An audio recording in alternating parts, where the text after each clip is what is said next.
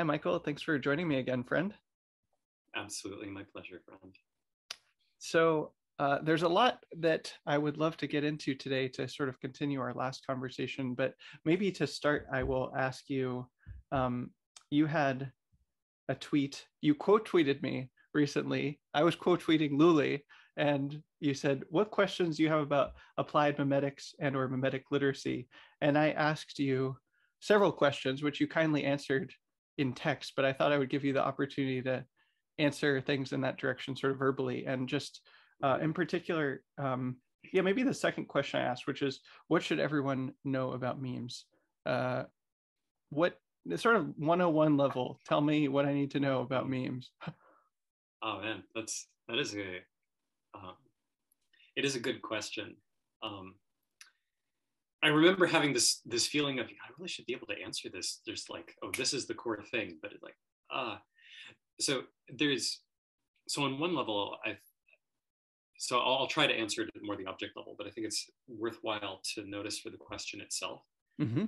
that um, if if you were if like a 3-year-old were able to ask that question about normal literacy, like what are the things I need to know about how to read, there's there's a little bit of a like there's something funny about the question. Like Mm-hmm. I think I can answer the question of sort of like what things to focus on and why you might want to do it.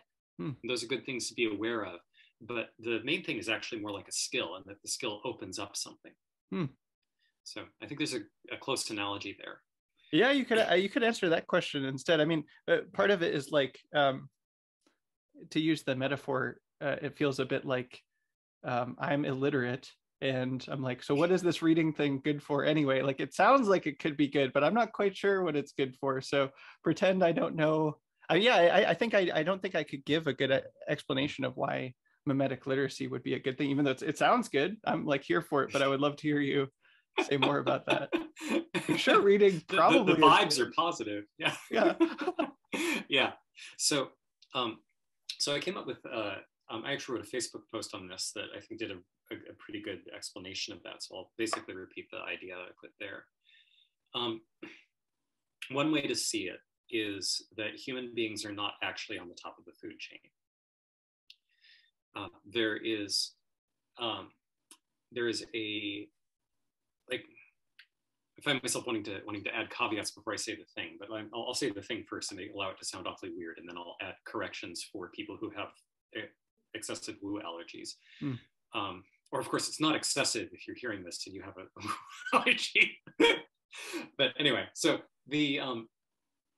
uh, there are living creatures, living beings that are massively larger than human scale, massively more powerful than human scale, and that essentially view our life force as food. That this is what defines the course of what humanity does or doesn't do, and that our ignorance of this encourages a particular kind of environment. It creates a particular kind of environment that encourages a certain species of these creatures to thrive more than another type. The type that it encourages to thrive tends to not care about humans, and that creates a lot of problems. So learning to see this picture clearly without having to just use metaphors, but actually see it for yourself is, I think, critical for the human race to become sane and kind. So to de-weird that, you look like you want to jump in. Yeah, no, do weird it for me. Okay. So when I say living creatures, you could say that I am using a metaphor, but it's in the same way that if I say that a dog or a tree is a living creature, that it's a metaphor. You could run with that and go, well, I'm not saying that there's actually a soul in the dog that is separate from its molecular patterns. I'm describing a kind of intuition that is, it's like, are you describing something ontologically real about the dog or about the tree when you say that it's alive? Some people would argue yes, some no, but it's like, we can sidestep that question and say biology is the correct subject to use to look at those rather than physics, even though you're not making a claim that they do something that is in defiance of physics. Okay. So the thing that's making living creatures be what they are, in one way to frame it, is that they are patterns. They are self-repairing, self-replicating molecular structures. Now, whether those molecular structures are at the molecular scale, as you do with like bacteria are literally at the molecular scale. Same with viri. Human cells have this kind of structure. But the thing that defines a dog is actually a system of systems. And so you can see this pattern and go, well, instead of breaking it all the way down to what exactly the carbon atoms are doing, which is a worthwhile thing to be able to do, we're going to step back and recognize it makes sense to talk about dogs and dog behavior. You don't talk about molecular chemistry when you're trying to figure out how to train a dog. So the things that I'm talking about when I say that there are creatures that are much larger, much more vast than the human scale, I mean it in exactly the same way. They are self-sustaining, self-replicating patterns. To the extent that you can use the quote unquote metaphor of a dog having desires, which I think is a perfectly sane thing to say, if anything can have desires, a dog can have desires. These creatures have desires. The main difference is that they're not made of molecules the same kind of way that a dog or a tree is. They're more analogous to an ant colony, which technically the ant colony is made of molecules, but the thing that defines the colony is a pattern that supersedes the molecular physical structure. So in that kind of way, some quick examples. I think people intuit this stuff pretty easily when they talk about what the US government should do, as though the government is an entity. And the entity has desires, and it does. You can look at its desires and see it as sort of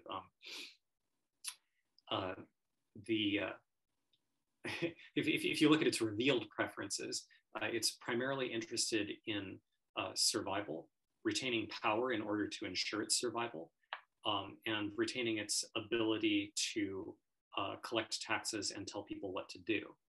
This is like the basic function of almost any government. And then all of the other things that it does are sort of extraneously slapped on top of that based on what constraints you give it. Like the Constitution being a constraint for the US government. That makes it do certain things in order to survive. Black Lives Matter is another example of one of these hyper creatures, one of these non-physical entities. And it's a little weird to say that these things don't exist because you can't describe them the way you can describe a rock. I think this is part of the kind of the paradigm bias that we live in today, where if it's not physical, it's not real. Then you run into problems of, okay, well, is the Pythagorean theorem real? Your definition of real has some real problems.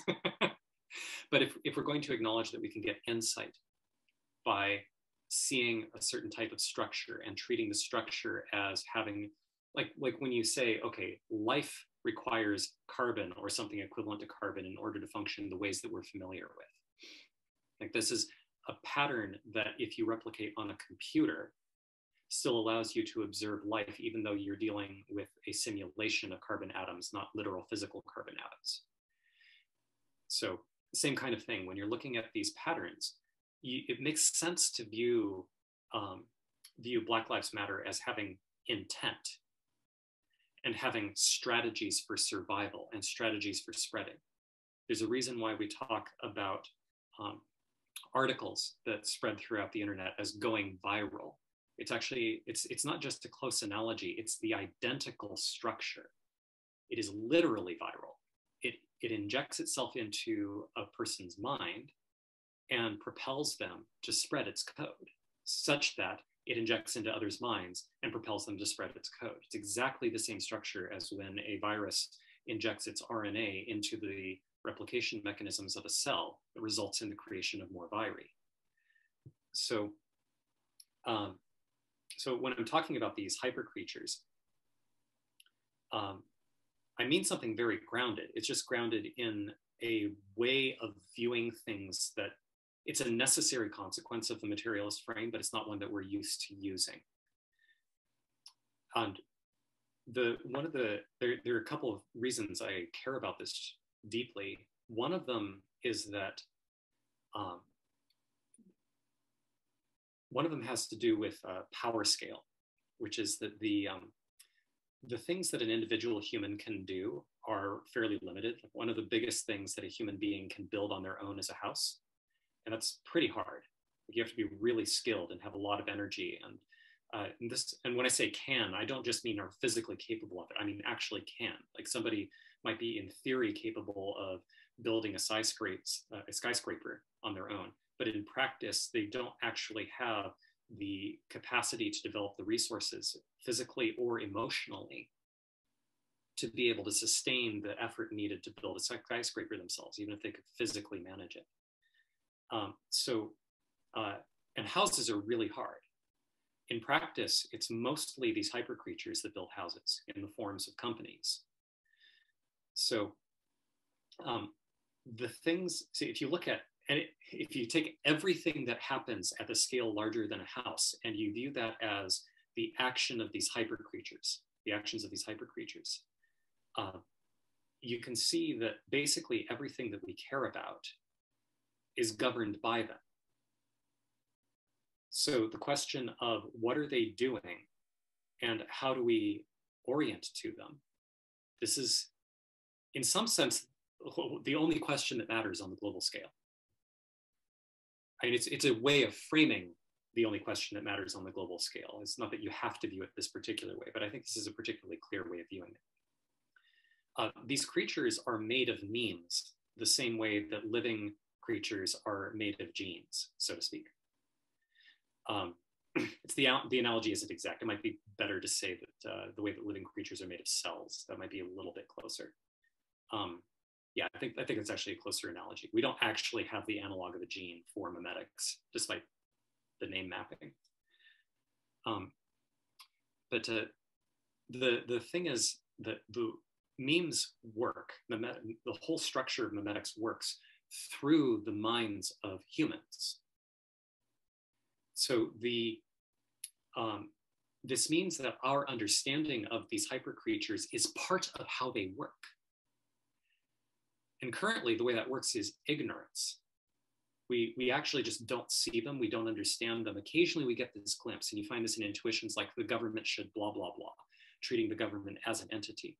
But the assertion, yeah, the government should create universal basic income.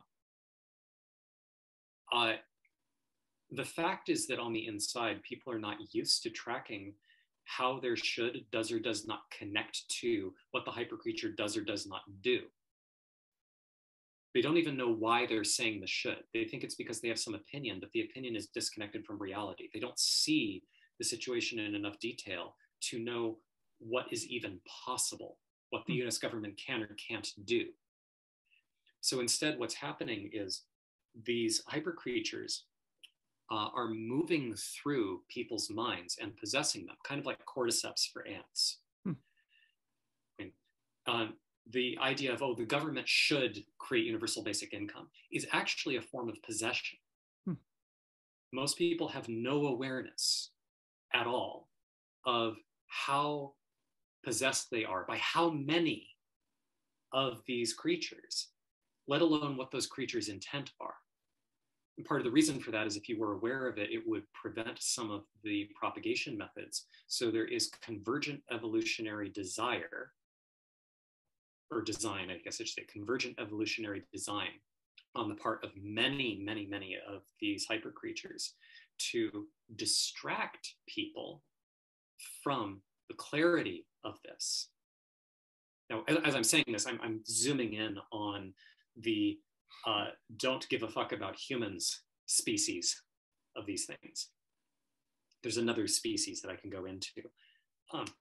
But to me, orienting to this, recognizing literacy about what's going on in the world, enough that you can watch the possession happening in real time, in yourself and in other people, that you can just become conscious of it.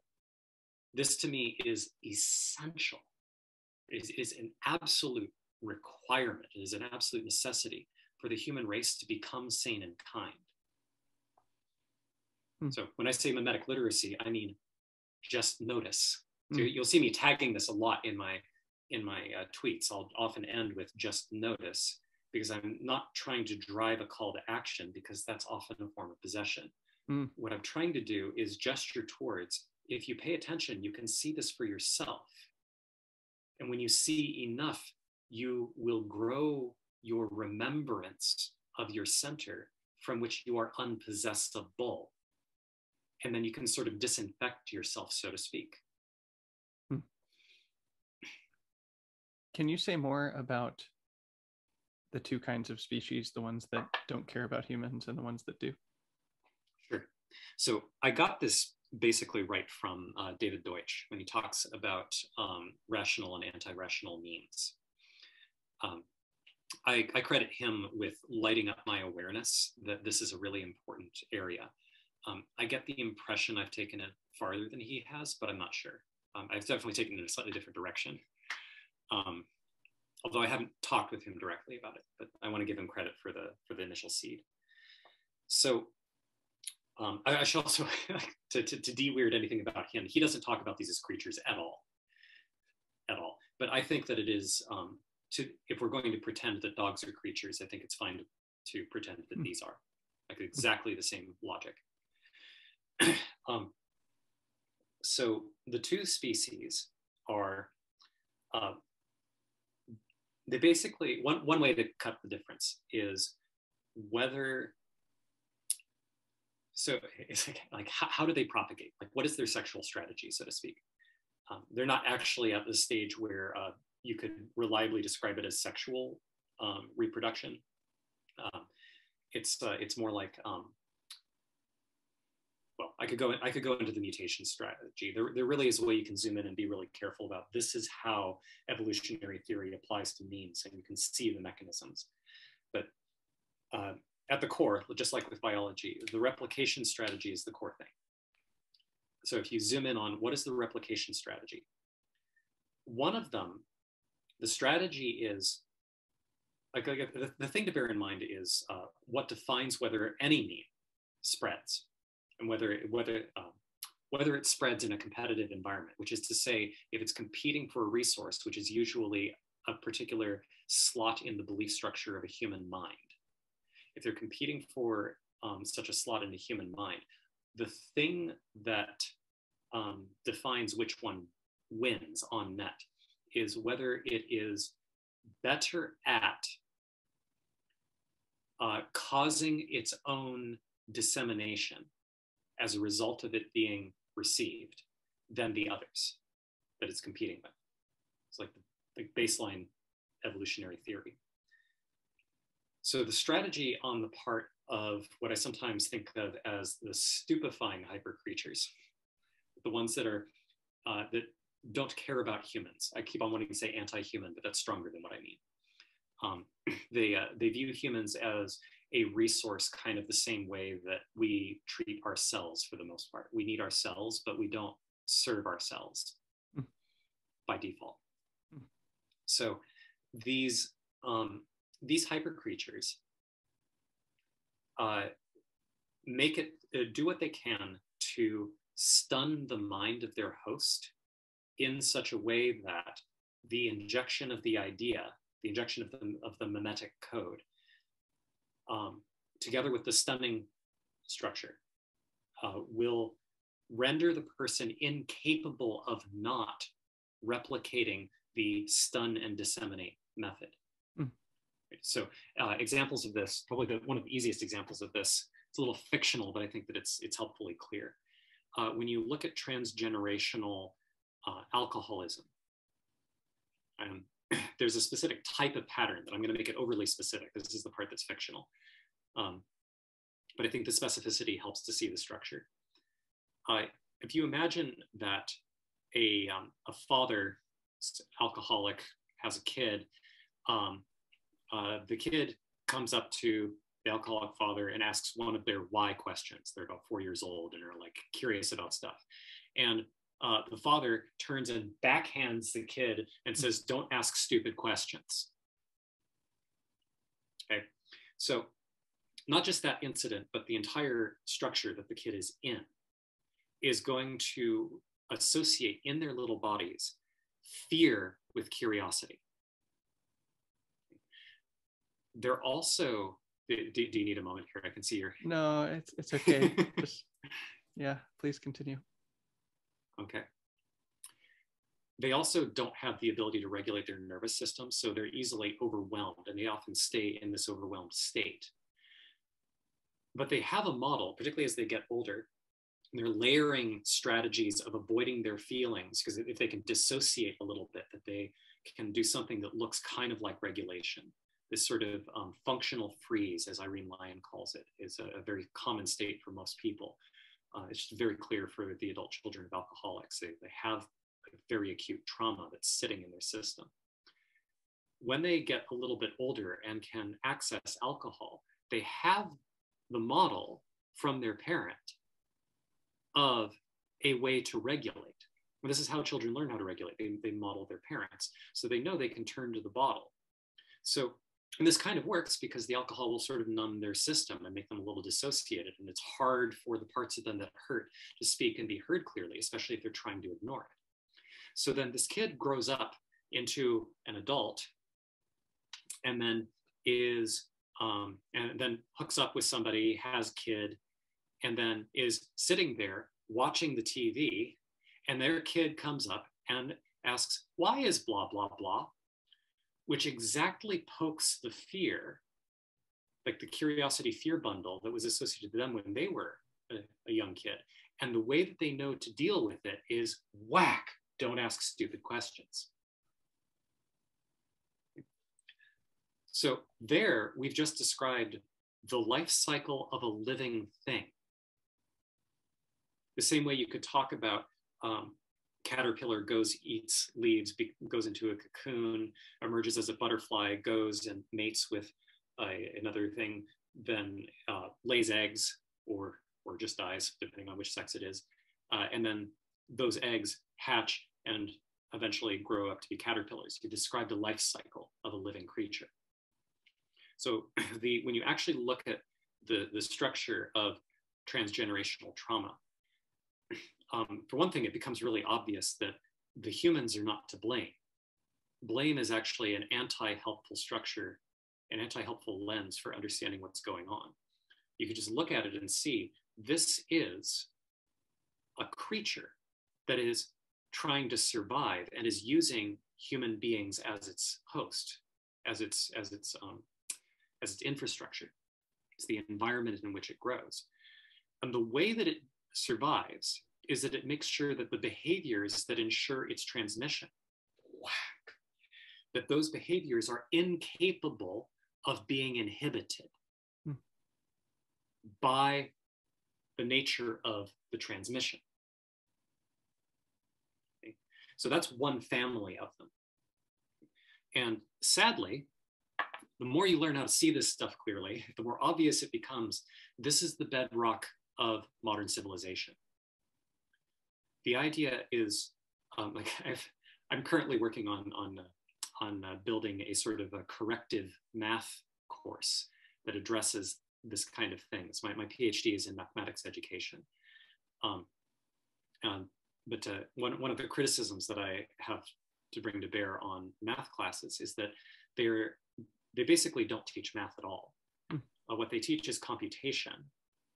And they do so in a way that is designed, and I say it's designed in the way that anything evolutionary is designed. This is hyper-creature designed. It is designed to alienate students from their inner knowing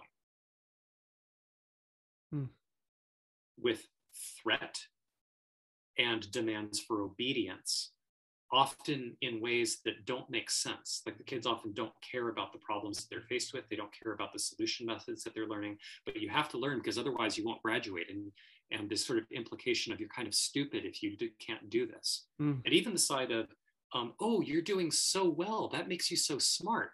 That's actually it's encouraging you to outsource your sense of validity and value to a reflection that is controlled outside of you. So it is still alienating from your inner knowing. The actual soul of mathematics, mathematics is actually a study of something in the other species of hypercreatures. So I may touch on that in some more detail. But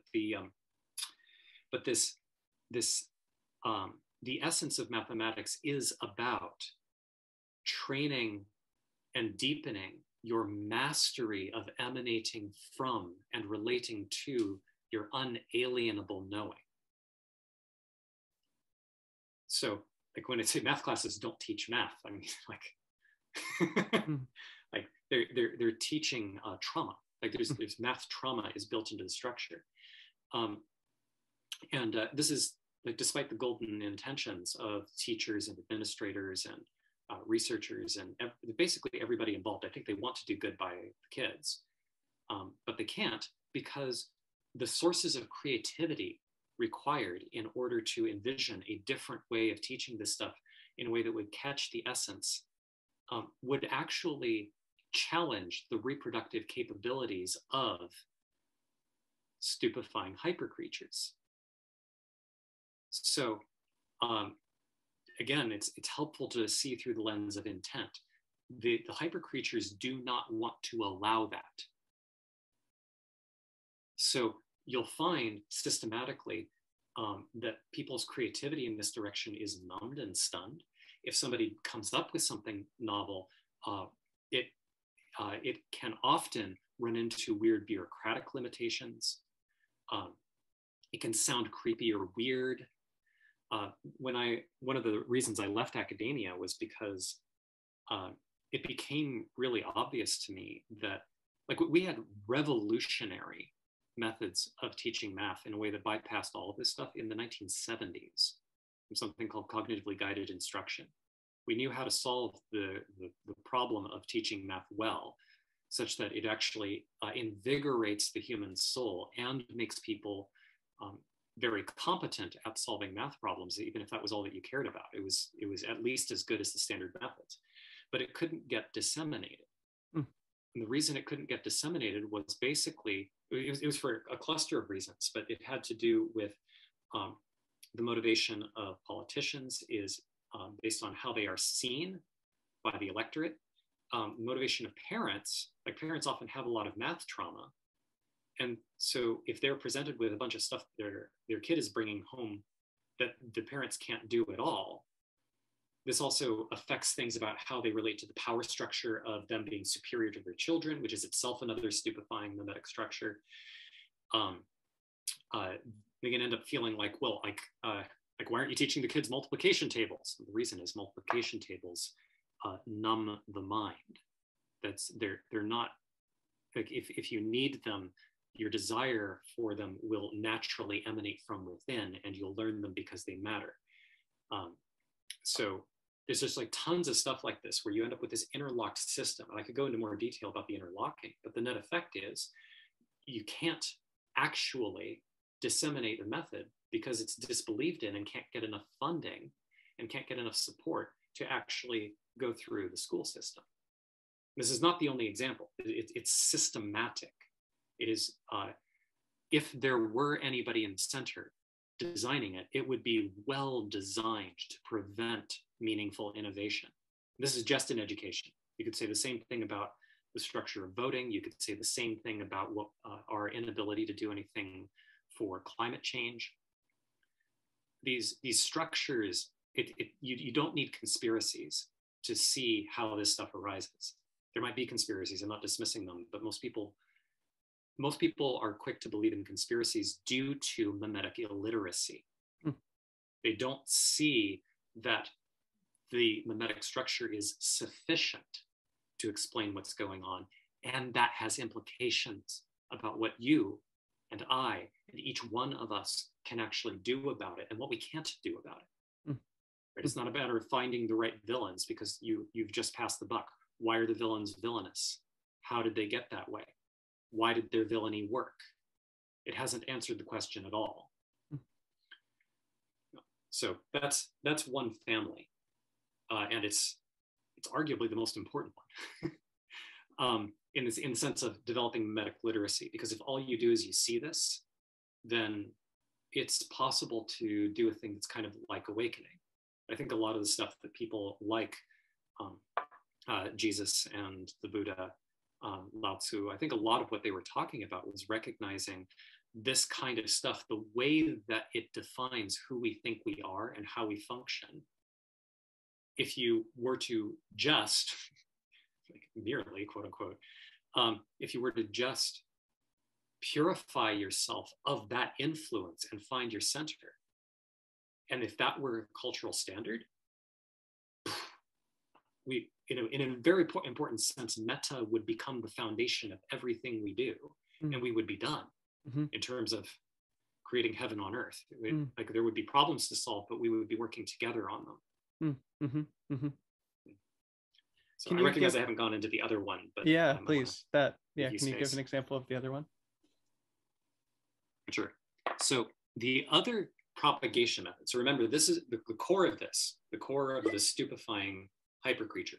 By the way, I've often referred to egregores, which is the same thing. Hyper creature is a reference to, I forget the guy's name, but there was somebody who came up with the term hyper object, which is a thing that is so large that it is beyond the scope of a human mind to normally be able to orient to, that you can't find specific instances of it anywhere, and yet it is still there. Climate change being a concrete example.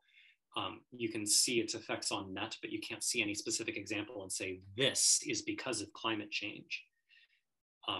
So hyper creatures are like that. They're sort of an order above us, the same way that anteaters are an order above ants. And ants literally cannot understand anteaters. But there's like, they're still very relevant. If ants can orient to anteaters, that's important to do. So,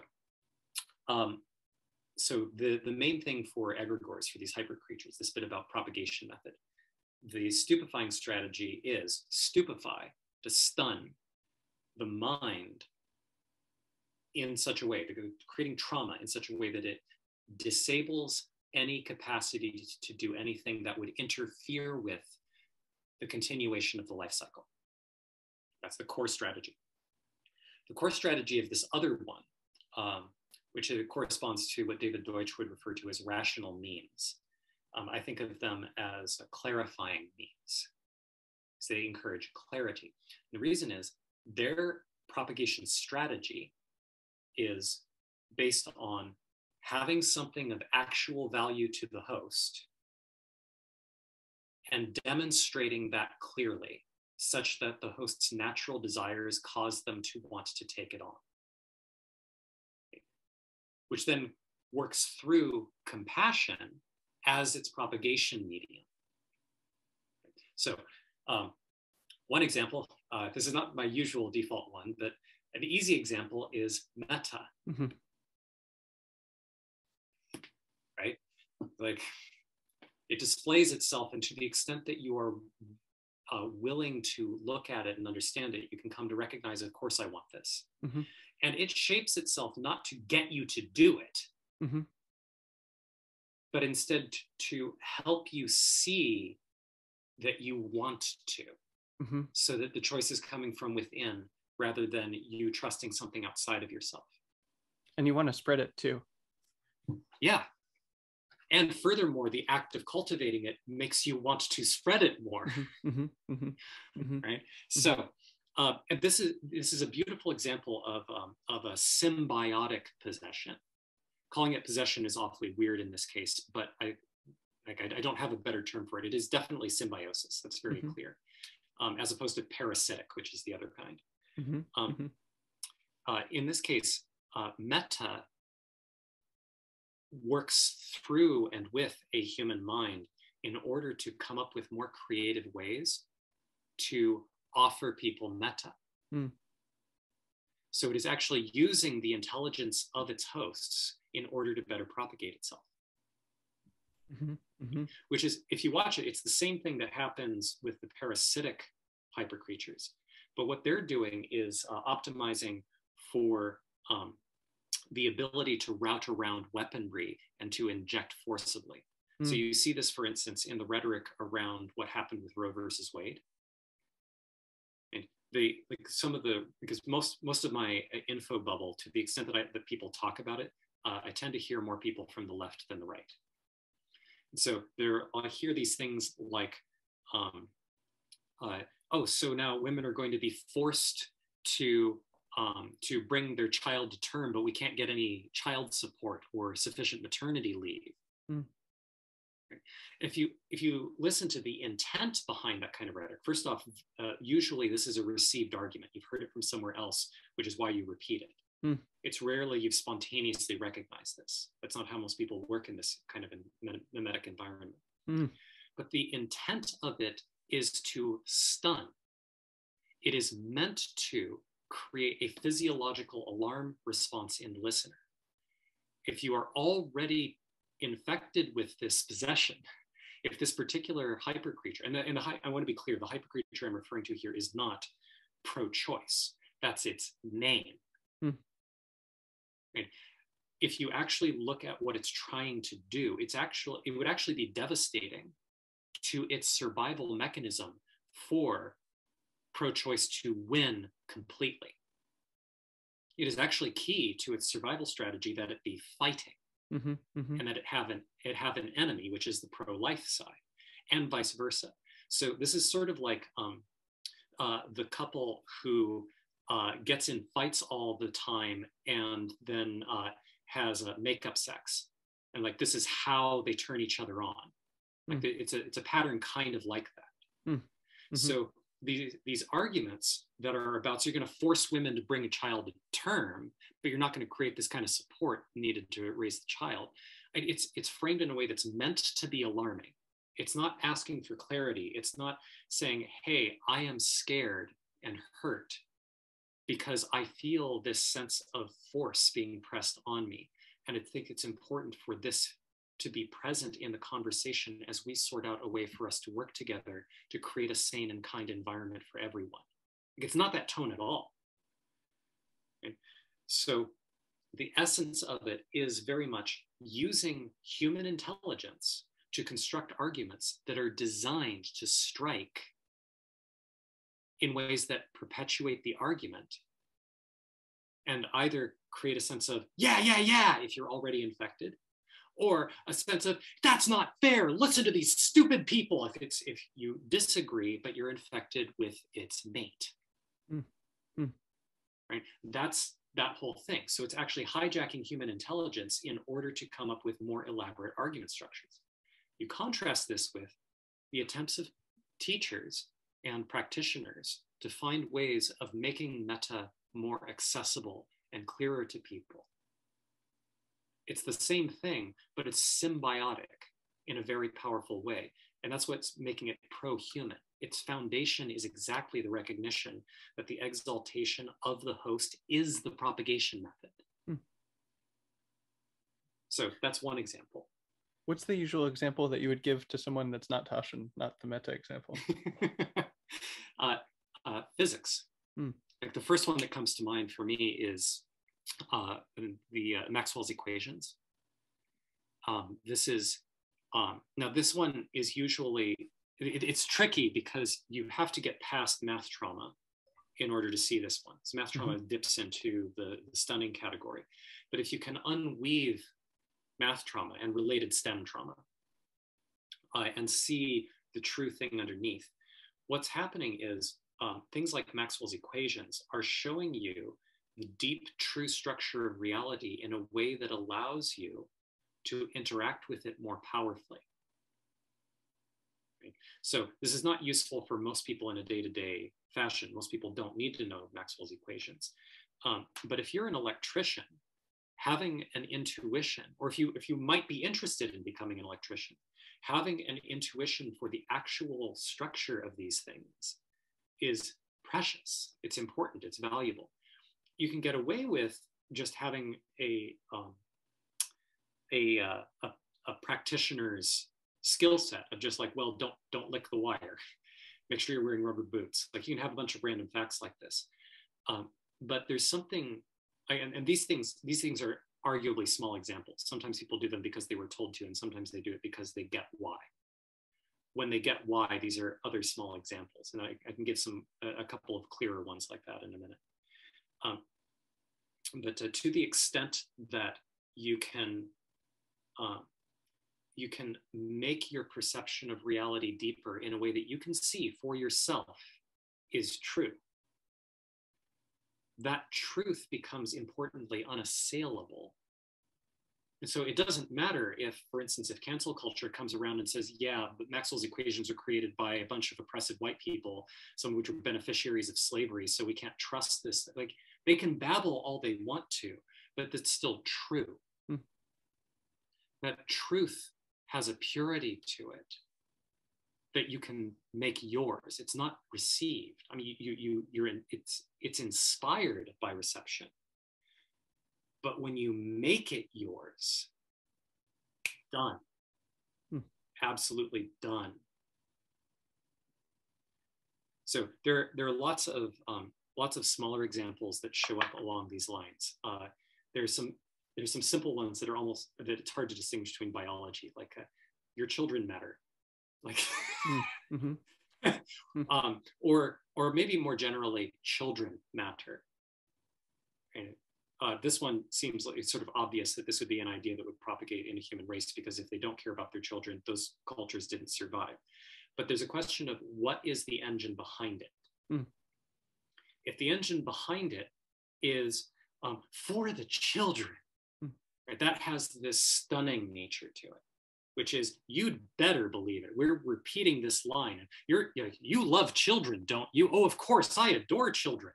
When you feel like you can't admit that when kids are first born, they look like ugly rats, there's like, there's a thing of, if it is forbidden to suggest that kids are actually sometimes kind of annoying and you want nothing to do with them. Like, when there's a sense of it is forbidden to admit something, you're dealing with stupefying structure.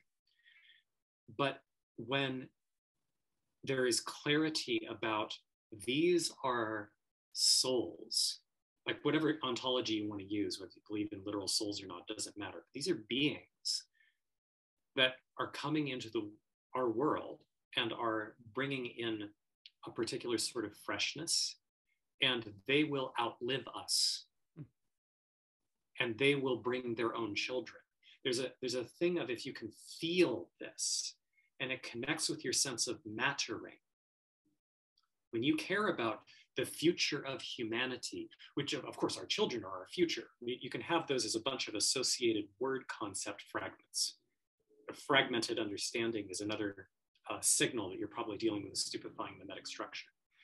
But if it's inextricable from your perception, the same way that it's inextricable from my perception of you that you have a nose, this isn't a separate fact about Tashi. Right? If it is inextricable from my care about the legacy of what impact I have, from my having lived, from what kind of world we build, whether we create a sane kind human race, that this is utterly inextricable from the existence of and care for children.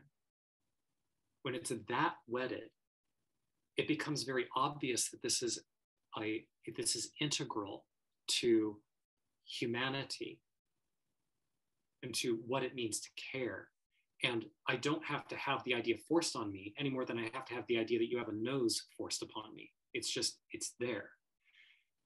But then it has implications, such as not traumatizing kids in ways that propagate stupefying memes is actually extremely important.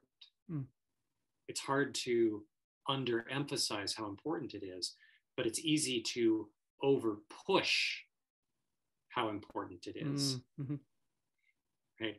So, like, feeling out some of these things of, oh, actually, this is the perspective I come from, of saying, in short, schools are bad.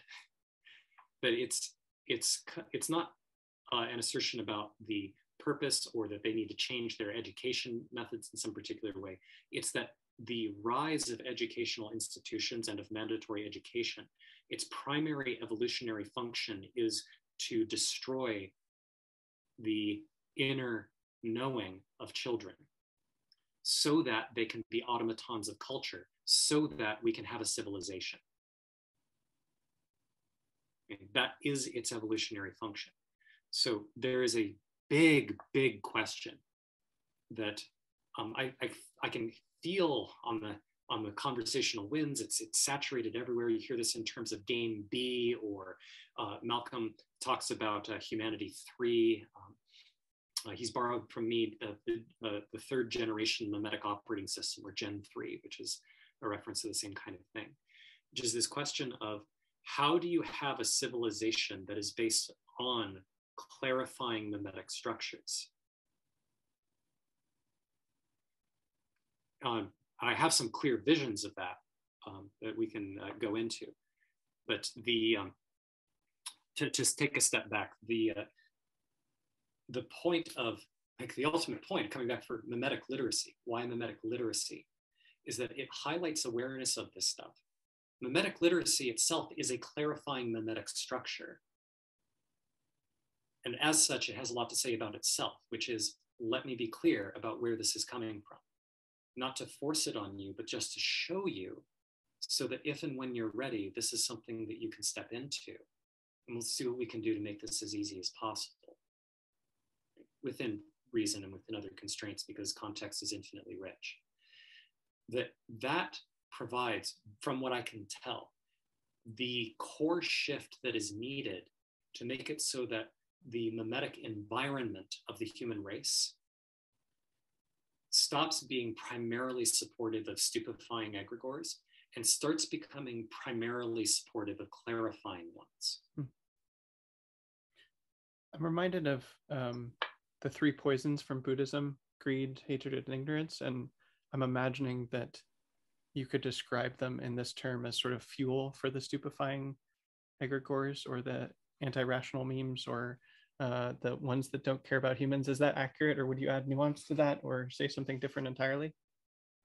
I think that's accurate. I think there's a lot more to say about it. Mm-hmm.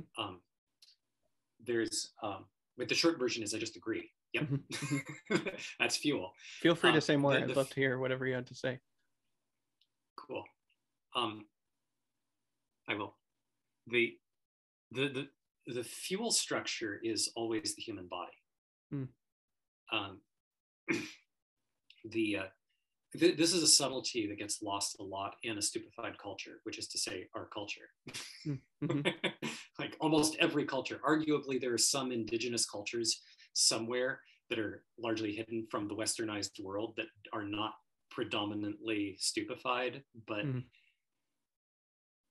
yeah, at this point, we have a global civilization based on stupidity. But the core, everything that is done everything that is done mimetically is done through human bodies. So the core resource that all memes are fighting for is control over the movement of human bodies. So now there's a kind of naive way of understanding that, which I think is still correct. It's just, it sort of misses it misses part of the point, which is that if you literally cannot move if you literally were incapable of uttering anything about Black Lives Matter, for instance, then you would not be a valuable resource for the Black Lives Matter mimetic structure, right? So, and the value is in your ability to repeat phrases, which is physically done. But I want to emphasize that it's more than physically done. Like the movement of emotions and the desire to create the impact is something that is stored in a body. Power comes from having a physical body. If you remove the body, the person has no more power. So it seems kind of inane, but it's actually at the center of the confusion.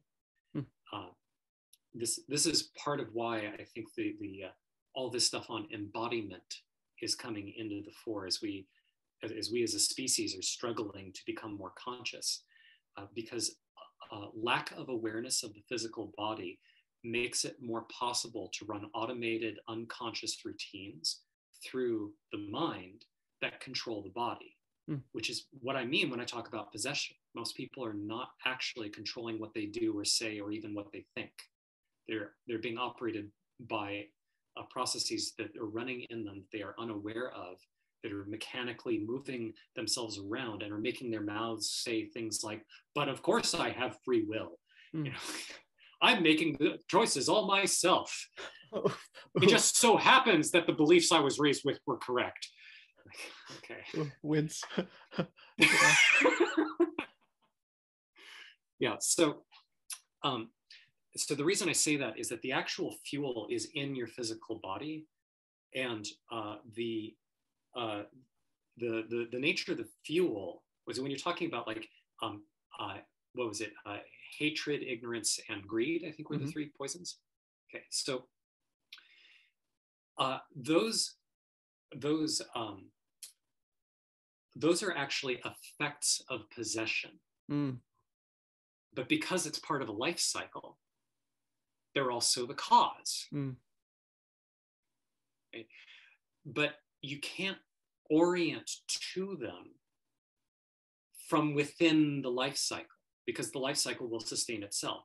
And then it uses your own intelligence in order to subvert your attempts to destroy the loop from the inside.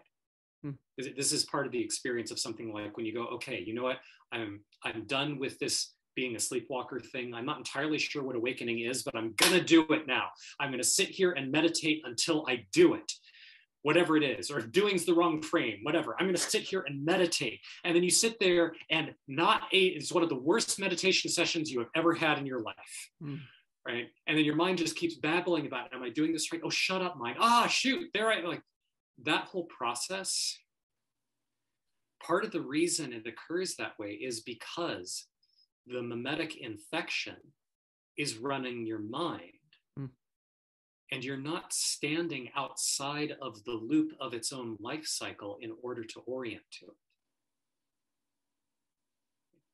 it. It's important to hear when I say this. I think that you know this piece, but it's something that slips by our experience so fast because of the stupefied cultural structure. When I say you're not doing this, you're doing that instead, and this is why it's happening, I am describing it the way a mechanic says, oh yeah, the reason your car doesn't run is because this pipe fell off, and so this power is not going through. There is zero blame and zero should. It is a description of the structure. The fact is that most people cannot step outside of the looping life cycle they are in because they have not yet cultivated enough of a stability outside of those cycles to be able to choose sort of single-handedly to dismantle them. And it's not a binary thing either. This is like a solidity that cultivates over time, and that the more you do it, the more of these cycles you can disrupt, sort of intentional. But the intention is non-narrative.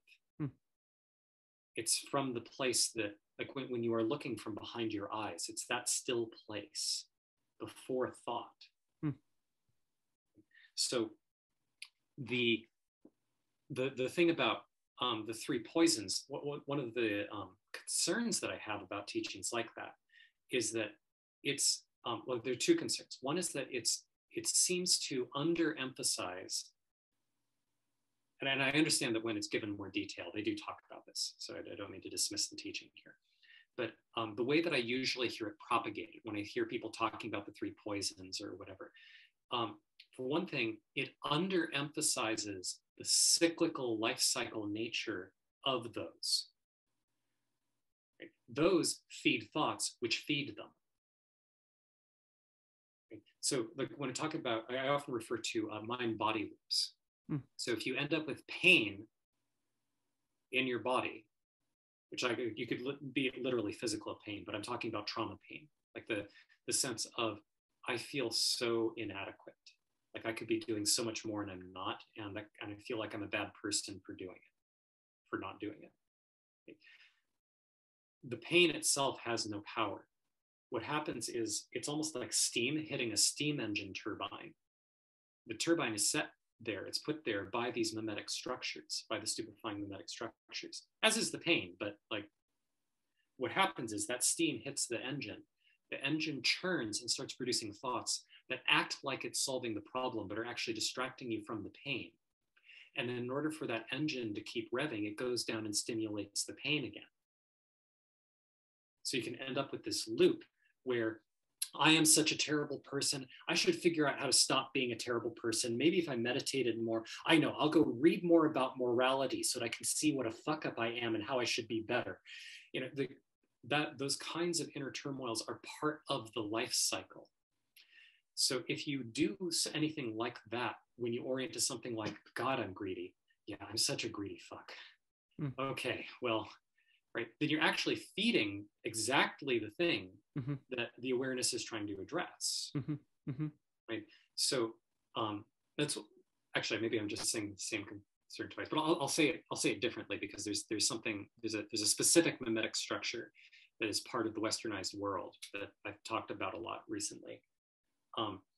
So the second issue is the sort of Calvinist element of seeking out the suffering as affirmation that you are doing something meaningful. Okay. So I am a bad person. Look at how sinful I am. Look at how much remorse and pain I'm feeling about what a bad person I am for exhibiting these poisons. Here's all this evidence that I'm exhibiting these poisons. And now that I'm emphasizing that pain in myself, now I can feel like I'm doing something about my predicament. I'm not quite sure what my predicament is, because being stupefied, I'm not conscious of the fact that this is a 500-year-old meme that is injected in me without all of the narrative context in it. It's just part of our culture. But now that I'm trapped inside of this, I can feel like I'm doing something about it, because the pain can distract me from this gnawing sense of horror, of nihilism, of meaninglessness, of the possibility that when I die, I am going to hell and there's nothing I can do about it. But if I'm not going to hell, I could screw up and go to hell anyway. So I better be really careful and make sure that I suffer a lot and I show a lot of remorse so I don't deviate from this path too much. Not that Calvinism invented that structure, but that's one of the most common propagation structures, especially in the United States, in North America in general, but especially in the United States. It's one of the main flavors of the way that viri will have a kind of a sort of syringe on them to inject into the cells. This is sort of a mimetic syringe that gets used over and over and over again in the stupefying structures, the stupefying mimetic structures. So when I look at, oh, these are the three poisons, the fuel is more subtle than just these poisons. If you can see the poisons from the clear, still place where you can know life is, I am, and this is greed. And when I watch greed run in me, I see how it fogs my mind. But because I am stable outside of my mind, I can witness this. And I can, instead of getting sucked in like a television screen, I can see this hurts me and this hurts others by a similar mechanism. And I, in fact, don't want that for me or for others, because it is unkind. So if that's the place you can come from, then I would say, yes, these are fuels. They're not the only fuels, but depending on how you want to define them, you could argue that they cover all the fuel options available. Would you, something I'm curious about from what you're saying is you say that like they're competing over the motion of human bodies. And I wonder why things like words or money or images or things like that wouldn't be what, how do those fit in? Are those also being competed for, or? Yes, because they're competing for human bodies. So the part of the illusion is that those things are real, independent of the physical world. Mm-hmm. Um, Software as well is, as came to mind. Yeah, exactly. Yeah. So in practice, you'll often witness stupefying mimetic structures competing on a higher abstraction level than physical movement. So you see this with things like the definition of the word privilege. When you look at how various people in the intersectional and social and what's it called, civil rights type cluster, the way that they fight over who does or doesn't have privilege. This a lot of the arguments are optimizing really hard for how this word gets moved around. But the reason they care about the word privilege and they don't care about the word cup, right? The reason for the word privilege is because privilege, the quote unquote privilege, the word privilege, has become tied to a bunch of have tos. So so I, as a nearly 40-year-old white man, North American, am nearly the definition of privilege. Basically, all of them can agree on that. There's some question about are trans women or cis women, like which of them have less privilege, and they'll argue back and forth about this. But they can both agree that I have more privilege than any of them. Okay, so it's like baseline. So because I have all of this privilege, to the extent that I have been infected with, and by infected with, I don't mean to dismiss the content. This is an important thing to hear, because when people have been infected by these, it can be difficult for them to hear what I'm saying. I am not dismissing the content of the claims being said. I am addressing the reasons why the claims are being said and what the results of claiming them are. And whether they're effective propagation memes. I don't know. I mean, that's my personal biggest problem with these things, is that they, I mean, it's a simple way of saying it would be they seem to propagate based on hatred. Yes. I think that's overly simplistic, but I think it's a great simplification. I would say that they propagate based on pain, and that hatred is a very particular expression. It's a very particular strategy. It's one of the loudest ones. And so if you're going to like summarize the culture wars are stupefying egregores battling over resources using hatred as their primary weapon. That's a pretty good summary of the culture wars. And it also highlights why you cannot possibly resolve the culture wars by figuring out which side is right and fighting for it. It can't be done. Because all you're doing is getting possessed. So the reason I went on that tangent is because when I'm saying possessed, I'm trying to describe something factual. I'm describing something structural. And I'm not dismissing the content of what's being said. So if I were possessed by these structures of the kind of thinking that usually uses words like privilege, then what would happen is I would feel shame about any place where I might be trampling over others with my excessive privilege. And I would need to be really careful with my speech. And I would need to make myself be a little bit more quiet and avoid speaking up too much. And need to make sure that I'm using my voice in order to hand the speaking baton to other people, because that's my correct role. This affects literal things about, like, I mean, it'll actually affect my physiology at a very basic biochemical way. And I mean, it's not just trivial ways of whether I bend my finger or not is biochemically effective. I mean, it's in terms of like how prone I am to depression. Like it affects it on that kind of level.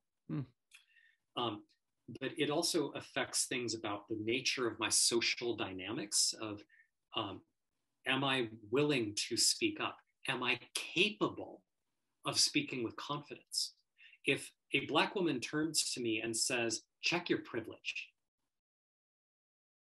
right, with this kind of sharp, condescending thing, am I capable of turning to her and saying, oh, it seems like there's something here hurting you? Can we sort that out? Can I say that from an open-hearted place? To the extent that I am possessed by this, I can't. Hmm.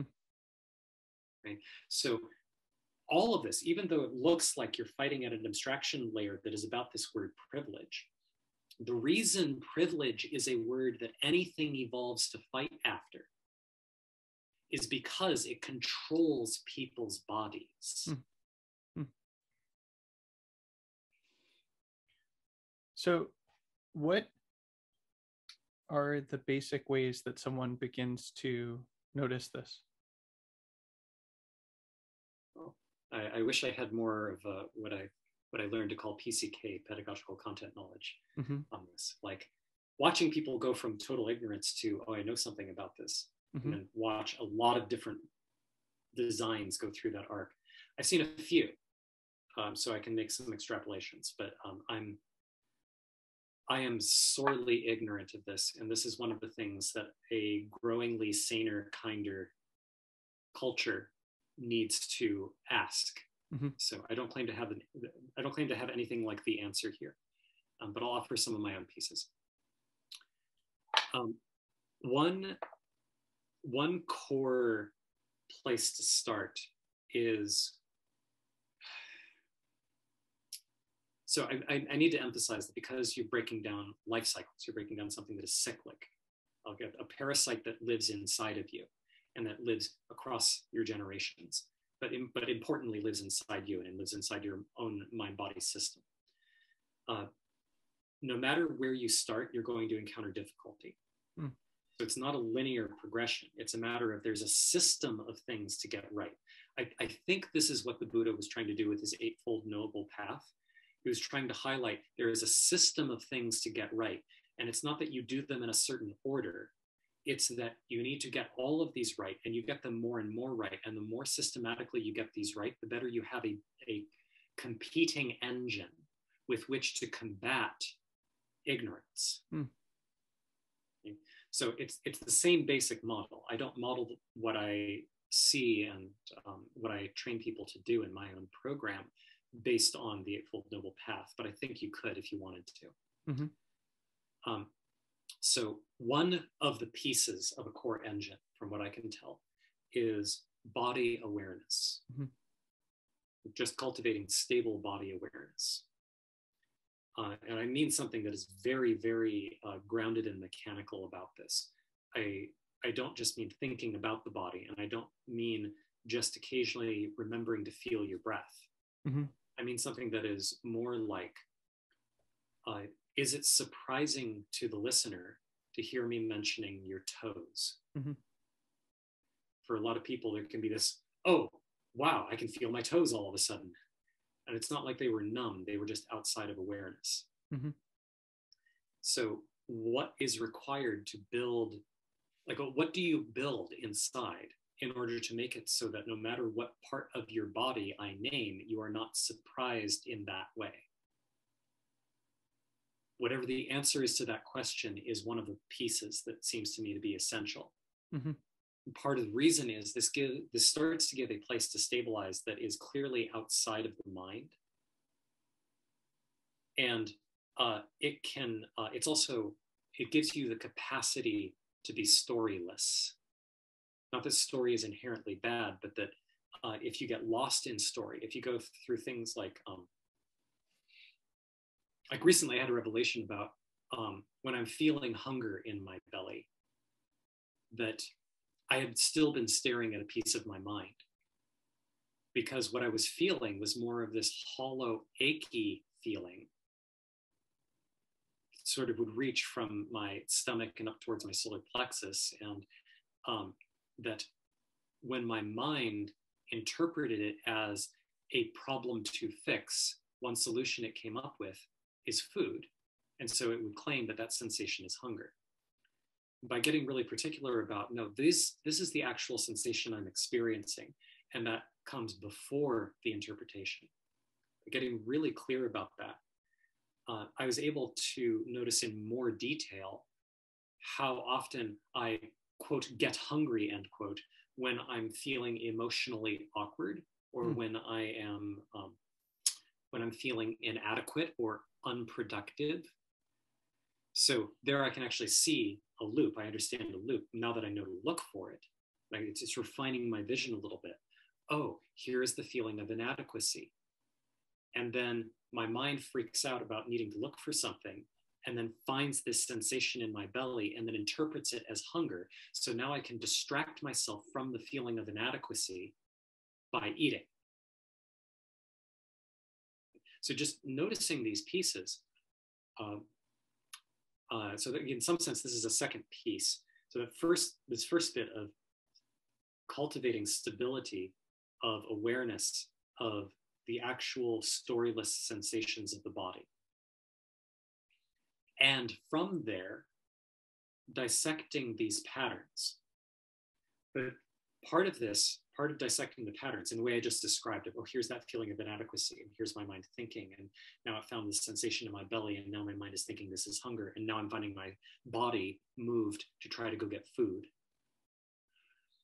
In order to break it down at that level of detail, and I can break it down a little farther in terms of exactly what are the mechanisms and the sensations that are going on in the mind. What are the sensations in the body? What precisely is it about the sensations of the body that inspired the effect in the mind? What is the feeling of the connection? In order to bring my vision to bear on those pieces, I have to have a place to stand. So that's the bit with body awareness. And I have to stabilize my attention in a way that is not in thought. So it's not thinking about these structures, it's looking at them, observing what is my actual lived experience right now. Mm-hmm. So a piece that, like, I think this is core to a lot of what, so cognitive behavioral therapy tries to help with this sort of thing by challenging the narratives, but it's doing so from within a narrative structure because many people are used to living in their minds. Because if you live in your mind and you're dissociated from your body is easier to control with software. Mm. That's just how we're taught to live. Mm. Another example along these lines is Byron Katie's The Work, which is much more explicitly about like noticing and challenging these belief structures. That one moves more in the direction of finding this place of experience that is beyond the mind. And so I think that for people who are really wrapped up in their minds, those kinds of practices can be helpful. And that's honestly, it's most people. Most people are very wrapped in their minds. It takes a lot to notice that there is something outside of mind. Or rather, it takes a lot to notice that you're constantly in mind, that you're in the matrix. Mm. But eventually, as far as I can tell, you have to anchor in your physical body. You have to stabilize in physical body, because otherwise you just generate more mental software within the life cycle of the parasitic mimetic structures. And those end up making you think you're enlightened or insightful or what have you, instead of actually seeing the core truth. Mm. So those are some direct individual practices that I think of as a foundational element of this stuff. There's also, I think it's immensely helpful to learn how to watch memes outside of you. Mm-hmm. And this you can use your mind for. Mm-hmm. Like when I gesture at saying, okay, if you're going to interpret a dog as a living creature, you can totally interpret the United States government as a living creature. Mm. And learning to see these and watching what they do, watching egregores fight, watching when they cooperate, watching when you can see the news is propagating mimetic structures, when you can apply this lens and start to see it, you can actually start to predict their rhythms. The more and more detail you get into this. But especially, there's a very particular thing that I think is really worth learning how to see, which is it's much easier to see in other people than it is in yourself. which is the moment of an awakened possession. Mm. It's I think of these as sort of like they've been infected with herpes, and when they get a herpes flare up, Mm. it looks like a specific thing. Mm-hmm. So a lot of people got this herpes flare up when it was revealed that Roe versus Wade was going to be overturned. Mm-hmm. Now, there's the in order like the chain involved Roe versus Wade creates alarm in the body, and then and because they have not learned how to be with the sensations in their bodies. This is another point in the foundation, which is like this element of learning how to be with intense sensations and stay in your body in the presence of intense sensations without having to make stories about it. The way that you would hold a child who's going through a temper tantrum or going through a lot of upset, you learn to hold yourself in the course of this enormous movement of energy. A lot of somatic processing and trauma work is this. Hmm. I think that's also an essential foundational piece. But because most people haven't done basically any of that, they have literally the emotional capacity of toddlers, mm-hmm. particularly with respect to certain subjects. And so Roe versus Wade, alarm, it's overwhelming. What do you do? Well, an infant cries to mom. So that structure gets hijacked for outrage because you're dealing with an adult body. And you can use this outrage or this fear in order to insist this isn't okay. We have to do something different. Make this happen. Mm-hmm. But there's still, you can even see in the, if you just watch it from the outside, you can see there's this deep thing of government has to save me. Mm-hmm. Government has to do this because I'm powerless unless government makes these choices. Mm-hmm. Or these other people over here, these anti-choicers, as the left would say. Mm-hmm. These anti-choicers are wrong, and we need to not let them have any say in what's going on. Never mind, their strategy is symmetric mm-hmm. and just as strong, and which is why this debate can never be settled with force, and therefore adding more force does not help. But you can't notice this in the middle the same way a toddler can't notice that yelling and screaming does not actually fix their situation. So if you now that this is a relatively extreme case where like boom, I'm really upset, oh god, I'm really bothered, and you watch like people for several days, and I'm not dismissing relevance of this, I'm just pointing out the structure of it. For several days people were going around like after the Roe versus Wade overturning itself, we're going through sort of stunned and in grief, like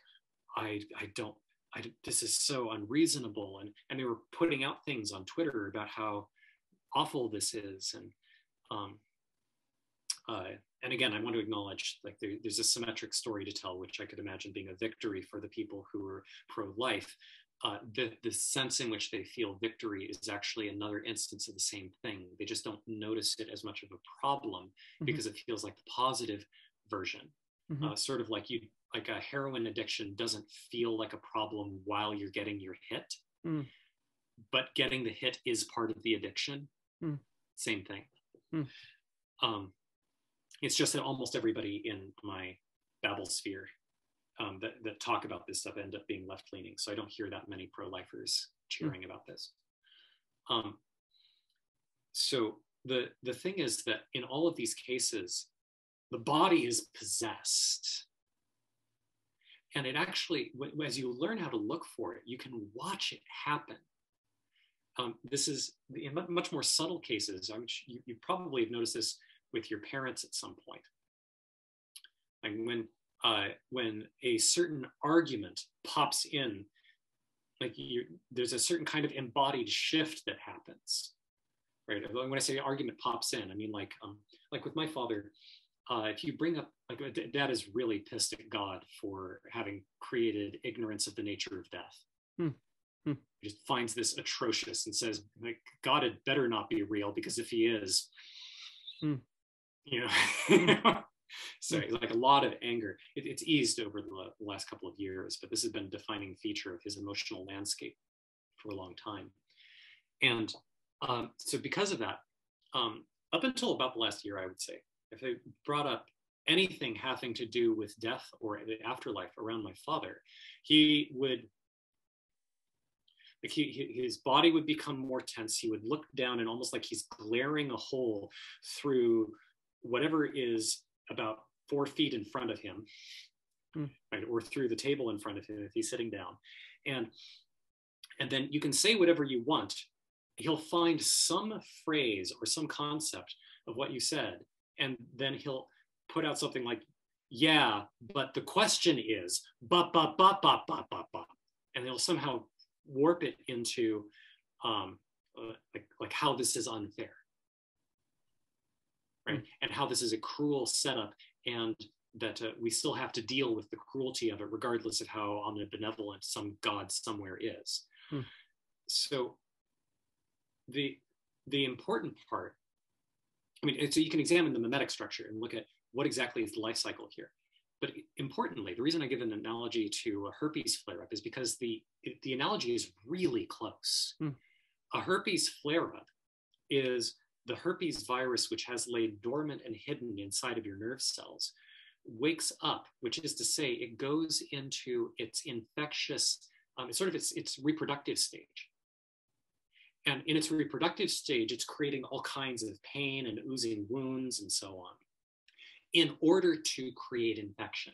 The same thing is happening when someone, well, are you pro-life or anti-life? Like, I mean, what just happened?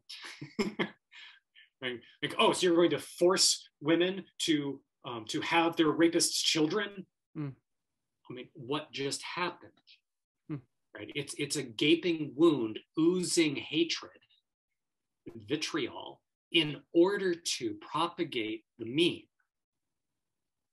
I noticed when you're demonstrating this, you are tending to use like a tone of voice, like different tones of voice to show this sort of thing, which seems very plausible. And I wonder how you notice the same sorts of things in text-based medium. Like how would you describe the kinds of signs that you see, say, on a tweet or something like that? It's harder, and I get it more wrong in writing than I do in person or on video. So there is a drop of detail there. But it's a lot easier if you use your body as a listening instrument. The thing is that these memes use human intelligence in order to propagate themselves. So that means that one way that you can track what's going on is how are you affected by what you're reading? But technically, anything that's written has a mimetic structure to it. These are not the only two possible species of memes. Like, most jokes don't fall in either of these categories. They propagate by a different mechanism. They're easy to tell, and they inspire you to tell them, which usually is because they're funny and easy to remember. So those are the jokes that best propagate. But if you're working with a stupefying mimetic structure, or if you're encountering a stupefying mimetic structure in text, you're generally going to have some version of cringe happen in your body, because you'll be responding to the attempt to be infected. Now, there are a couple of caveats to give to this, 3 main caveats. One is that to the extent that you do the stabilizing inner work that I was describing before, it is actually possible to become immune to infection. This is a state that I find myself more and more deeply in. It's not a binary thing, but you can increase your immunity to stupefying memes such that there's a certain skill level and also certain genres. It can often be topic specific, but there's a certain skill and intensity level of stupefying mimetic infection that just can't get you anymore. And part of how you know you're there is the delivery mechanism saying, "Oh, shut up, white man! You're just wiggling around your privilege." Right? You look at that and you have no response. Like, your body just had, like, if your body's response is somewhere between neutral and compassion for the pain that you recognize they must be going through because they uttered that, if that's the only thing that's going on in your system, you're clean, you're unhookable. Right? And to me, this is part of the goal of practice, is to make it so that more and more of these stupefying structures actually cannot infect people. Okay? So that's one caveat. A second caveat is that I don't remember the difference between these other two, so maybe I only have two caveats. The other one is sometimes the hook that you're experiencing is because you have one of these pain structures looping in you, and it's hyper vigilant, and it is actually looking for opportunities to infect others.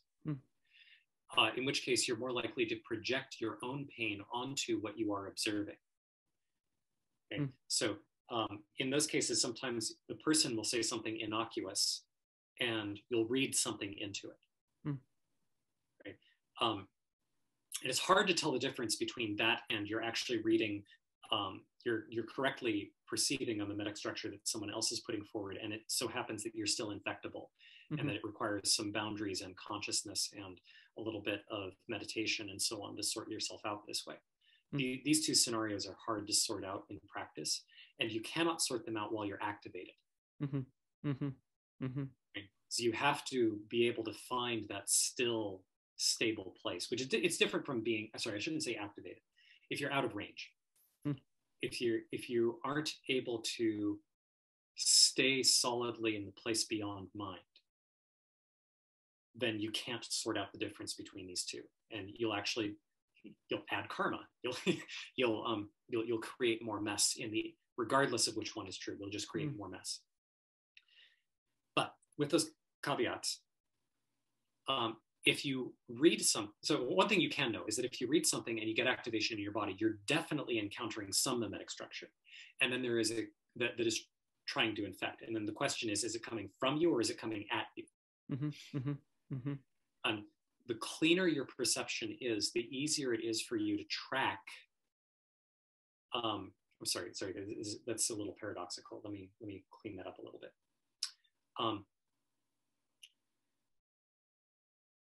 When you sort out your side and you make yourself unhookable, you will have to do so in part by learning how you were hookable in the first place. And that makes it easier to see how these structures move in culture. Right? So there's a place where I still get hooked and I still have a lot of heat. I seem to have stability to deal with it most of the time, but sometimes it tips me over, which is this stuff around the future is feminine, or the future is female. They say the future is female, and how empowering women, and it's women's turn, and all of that stuff. When I get any hint of that moving over into male disempowerment, it triggers the fuck out of me. Okay? Now I have to be with that and sort it out and sort of clean it out in myself, because I can't clearly see through my own distortion where I'm picking up on distortions in what others are saying versus where I'm anticipating a distortion and adding my own in order to almost create its mating partner. But in other cases where I've cleaned this up in myself, I've been able to see in a lot of detail. Like I don't care about being called privileged. It's annoying to be told I'm not allowed to speak because I'm a white guy, but there's a quality of, okay, that's your thing. And like I can see what's going on here, and yeah, it's very simple. And because of that, I can see the nature of the mimetic attack in a lot of detail because I'm seeing it with clear eyes. The other case that seems worth mentioning is if you are already unhookable and something comes in to try to get you. Because you're unhookable, it's like there's nothing for it to hook on. It just slides right over your skin and it doesn't affect you. But if you see how others are affected, and if you I guess the thing that I should say here is that you can still feel what it's trying to do. You can still tell what it's trying to do. Like if someone says, "Are you coming to our party, or are you going to be a pussy?"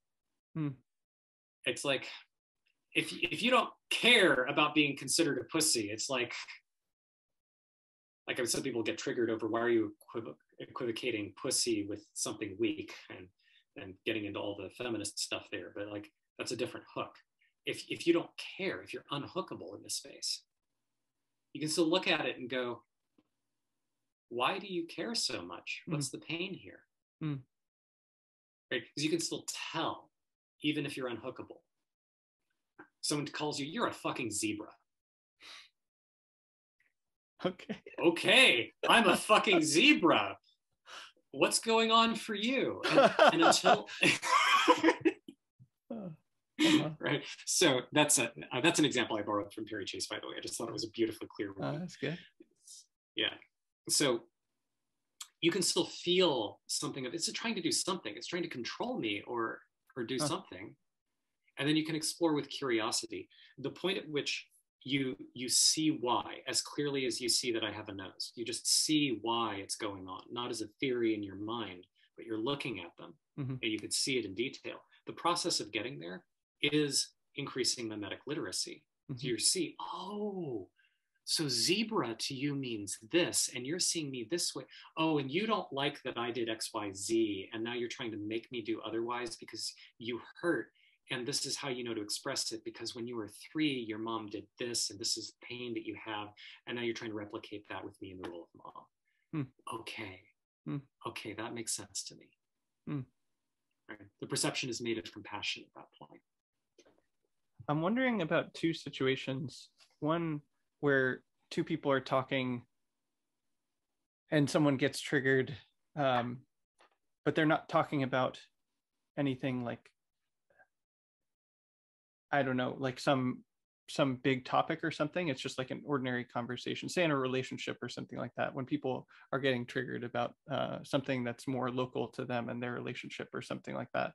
And then similarly, what happens when 2 people are very confused by, like, cannot understand what the other person is saying. I wonder if either of those situations are something you could say something about. I could say things about them. I'm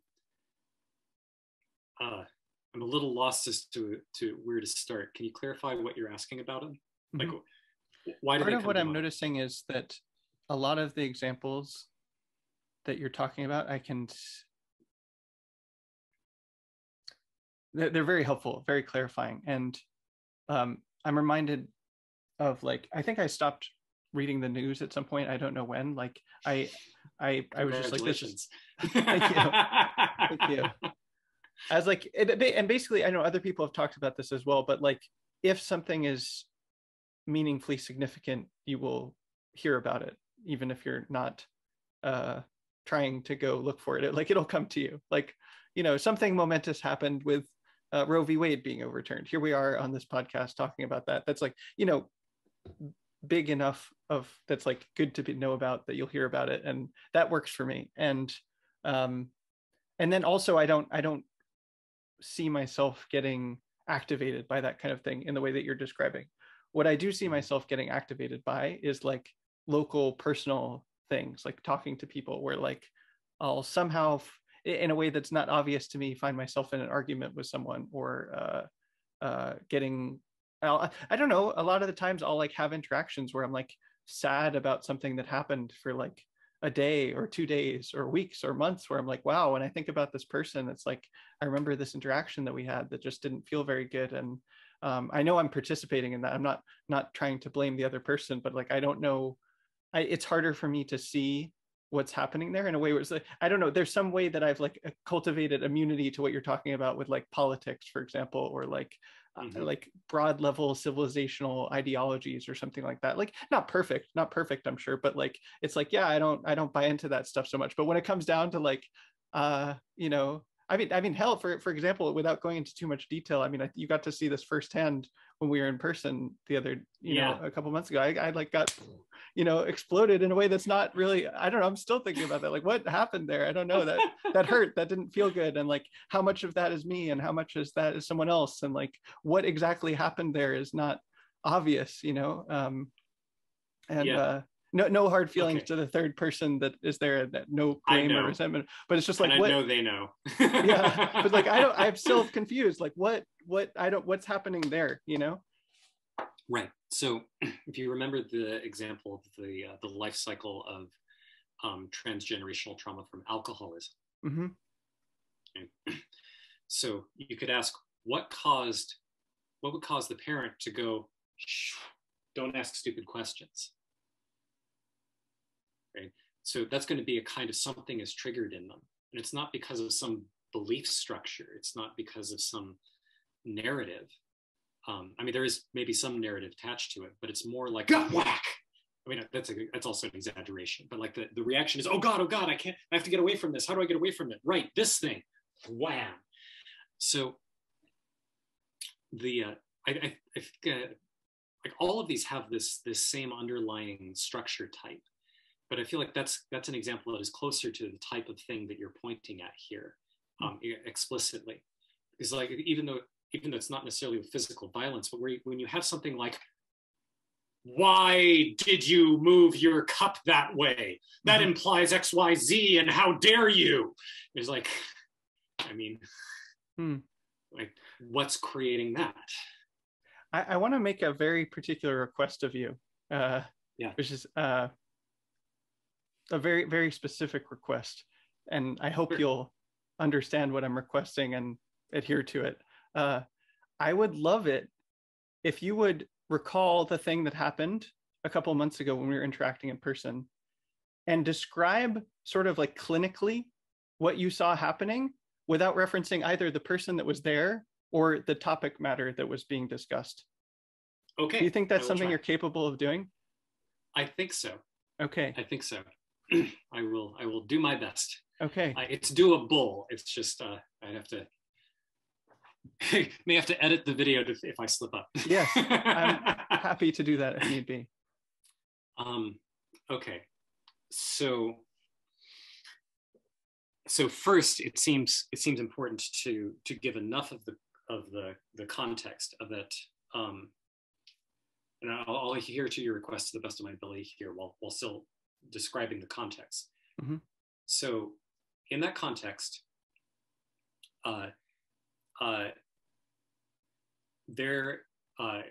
you had a personal difficulty that you were working with that this other person knew about, but I didn't. Mm-hmm. And then I'm trying to remember the details. I believe it was specifically that I think you revealed that you were having this difficulty, but it was an interpersonal difficulty you were having with someone, and you were keeping that someone anonymous. This fourth person, you're keeping the fourth person anonymous. Yeah. Hopefully we're not replicating this trauma here. Although if we do, I just won't include it in the recording. Yeah, no, so far so good. You're doing great. Great. And the third person, who was actually in our 3-person conversation, at one point mentioned the name of the fourth person. That's right. And this created for you a lot of tension, alarm, angst. I don't know exactly what the emotional arc was, but my impression was that you felt a kind of betrayed, and that like you had a war going on inside of you between two parts. The part of you that focuses on compassion and connection, that was recognizing the value that you have in this relationship with this third person. Right? And wanting that to be a smooth connection and to smooth out things as they arise, and recognizing that sometimes things will arise and it's something that you want to sort out. And this other part that was busy, how dare you have done that, at them. Okay. So I'm guessing by your held smile that this feels pretty nailed. Yeah, so far. Yeah, it's good. Okay. I think I'm to be accurate, I think I'm blushing because it feels like it's I'm like, God damn it. Yeah, no, this is precisely what I asked for. Yes. Yeah. So I can say a piece about it in terms of the context of in which you brought this up and said, can you Yes. diagnose this? Can you split this apart clinically? Yeah, specifically because I think this sort of thing generally, not necessarily the particular mechanisms of that, but like this basically interpersonal situations tend to cause the kinds of things you're talking about for me far more frequently than a lot Right. of the examples you're talking about. Right. So I can break this down in a lot of detail. This is actually a kind of practice that we do in my container in Mage a fair bit. We bring in interpersonal interactions, often from the lived experience of the people in the container, and we'll break it down in terms of here is precisely the mimetic structure that is going on, and here is your role, and here is their role, and here is the nature of the confusion. The point being to tune the mind to become more lucid to mimetic structures overall. So in this case, missing almost all of the context, both of the nature of like the exact nature of the connection between you and the fourth person, most of the history of you and the third person, and your entire life past of trauma. Like I'm missing all that context. Yes. So with that huge caveat, yes. It's obvious to me that the part that woke up and was how dare you ing at the third person was trying to enact a kind of punishment threat on them in order to control them. That basic structure, I can't be okay unless you do X. Right? That is one of the basic internal structures that get experienced under stupefying mimetic possession. Okay? So the reason for that is because stupefying hyper creatures utilize a quirk of human development, which is there are probably exceptions somewhere, but I'm not aware of any. Basically, all of them utilize the fact that children are in fact dependent on their parents, particularly when the children are first born. Like their baseline of actual literal physical survival depends on their ability to attune to their parents, their ability, or their caregivers more generally, their ability to get their attention. And the options that the kids have are very limited. The kids don't think, oh, if I cry, I'm going to get mom's attention. It's more like they feel upset, and the upset is so much that all they can do to try to deal with the amount of energy that they're experiencing in their little bodies is to cry and scream. And as a nice fact of biology, this affects most moms. And this creates attention. But you can imagine things like let me not go too far down that road. There are lots of things I could say about child development. But the core fact is that a child's ability to survive, even as they get older and they're able to move their bodies more consistently as they want. Like if you watch a newborn, they basically cannot reliably touch specific spots of their bodies. They often are dumbfounded by the existence of their feet. There's like a lot of really basic stuff about having a body that a newborn is totally unfamiliar with, and they have to learn how to use their bodies at all. So even at the point where the kid has figured out how to start moving their bodies, maybe even is starting to crawl, they still cannot get food except through the caregiver. If they are attacked, they are not able to defend themselves. So their ability to summon protection comes from the caregiver. So there's still this externalization of your basic survival needs that is built into the experience of being a child. Stupefying mimetic structures use that externalization of safety in order to externalize your knowing. Okay, so if they can basically stun you, if they can keep you emotionally locked, even if it's some part of you, just some part of you emotionally locked in the experience of being a dependent child, and then they can evoke that experience of being dependent in that way so that it is tied to specific behaviors, then they can program you, because you need something external to you. So you believe in that state. You need something external to you to be or behave a certain way for you to be okay. So a huge hint that you are currently experiencing the herpes flare-up of a stupefying force is your insistence that you need something outside of you to change in order for you to be okay. Mm-hmm.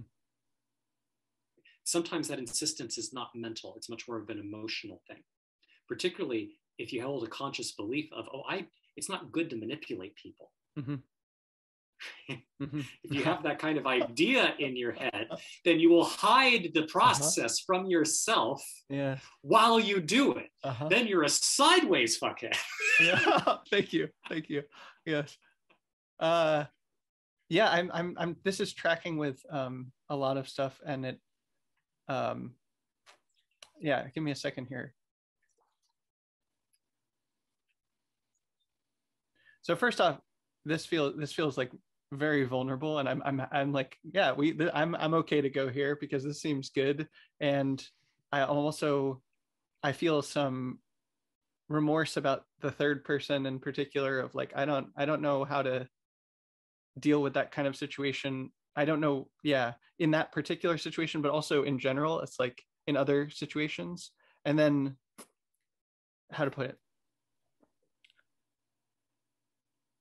Yeah, I'm also reminded of something that has become clear recently to me, which is that it seems to me that one of the really bottlenecks on my ability to flourish right now is my capacity to process something emotionally without needing other people, which is what you're talking about. Like, yes. Yeah, I think often I do want something from other people, like an apology, or, you know, talking about something, or saying, oh, I will do this, or I won't do that, or something. And I've done a lot of different like emotional processing techniques, including metta, but other ones as well.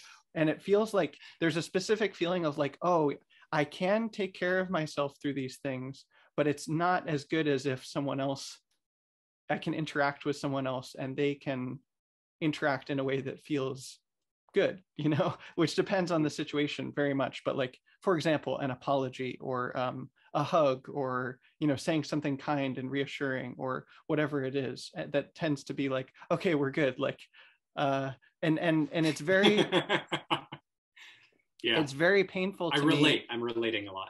Okay. Yeah, and that's why I'm being vulnerable, because like this feels like not uniquely my problem. There are certainly other people that experience this sort of thing. So yeah, but I do have things I can name in this space, because I feel like, so this was a huge problem for me just a couple of years ago, and mm-hmm. I feel like I've worked through almost all of it now. Mm-hmm. Mm-hmm. So I say almost all of it. I mean, there's an element of something like the last 1% takes the other half of your life. Mm-hmm. Yeah. Fair. So what do you mean by almost all? Yes. But the there's a subtlety here in, so when you say something like, okay, I can handle this on my own, but it's a lot easier with somebody else, or more that complete. Can just be more true. Complete. It feels like partial when I do it by myself. Right, that part matters a lot more. Mm-hmm. Right, because if you're able to hold yourself, and it's something like it's just a preference, then you could imagine having a conversation with somebody along the lines of, hey, I'm holding this charge in myself. I'm having a lot of difficulty with it. And it makes it difficult for me to be open with you. Mm-hmm. I would find it a lot easier if we could have a conversation about this. And particularly if it feels fitting to you to get an apology from you.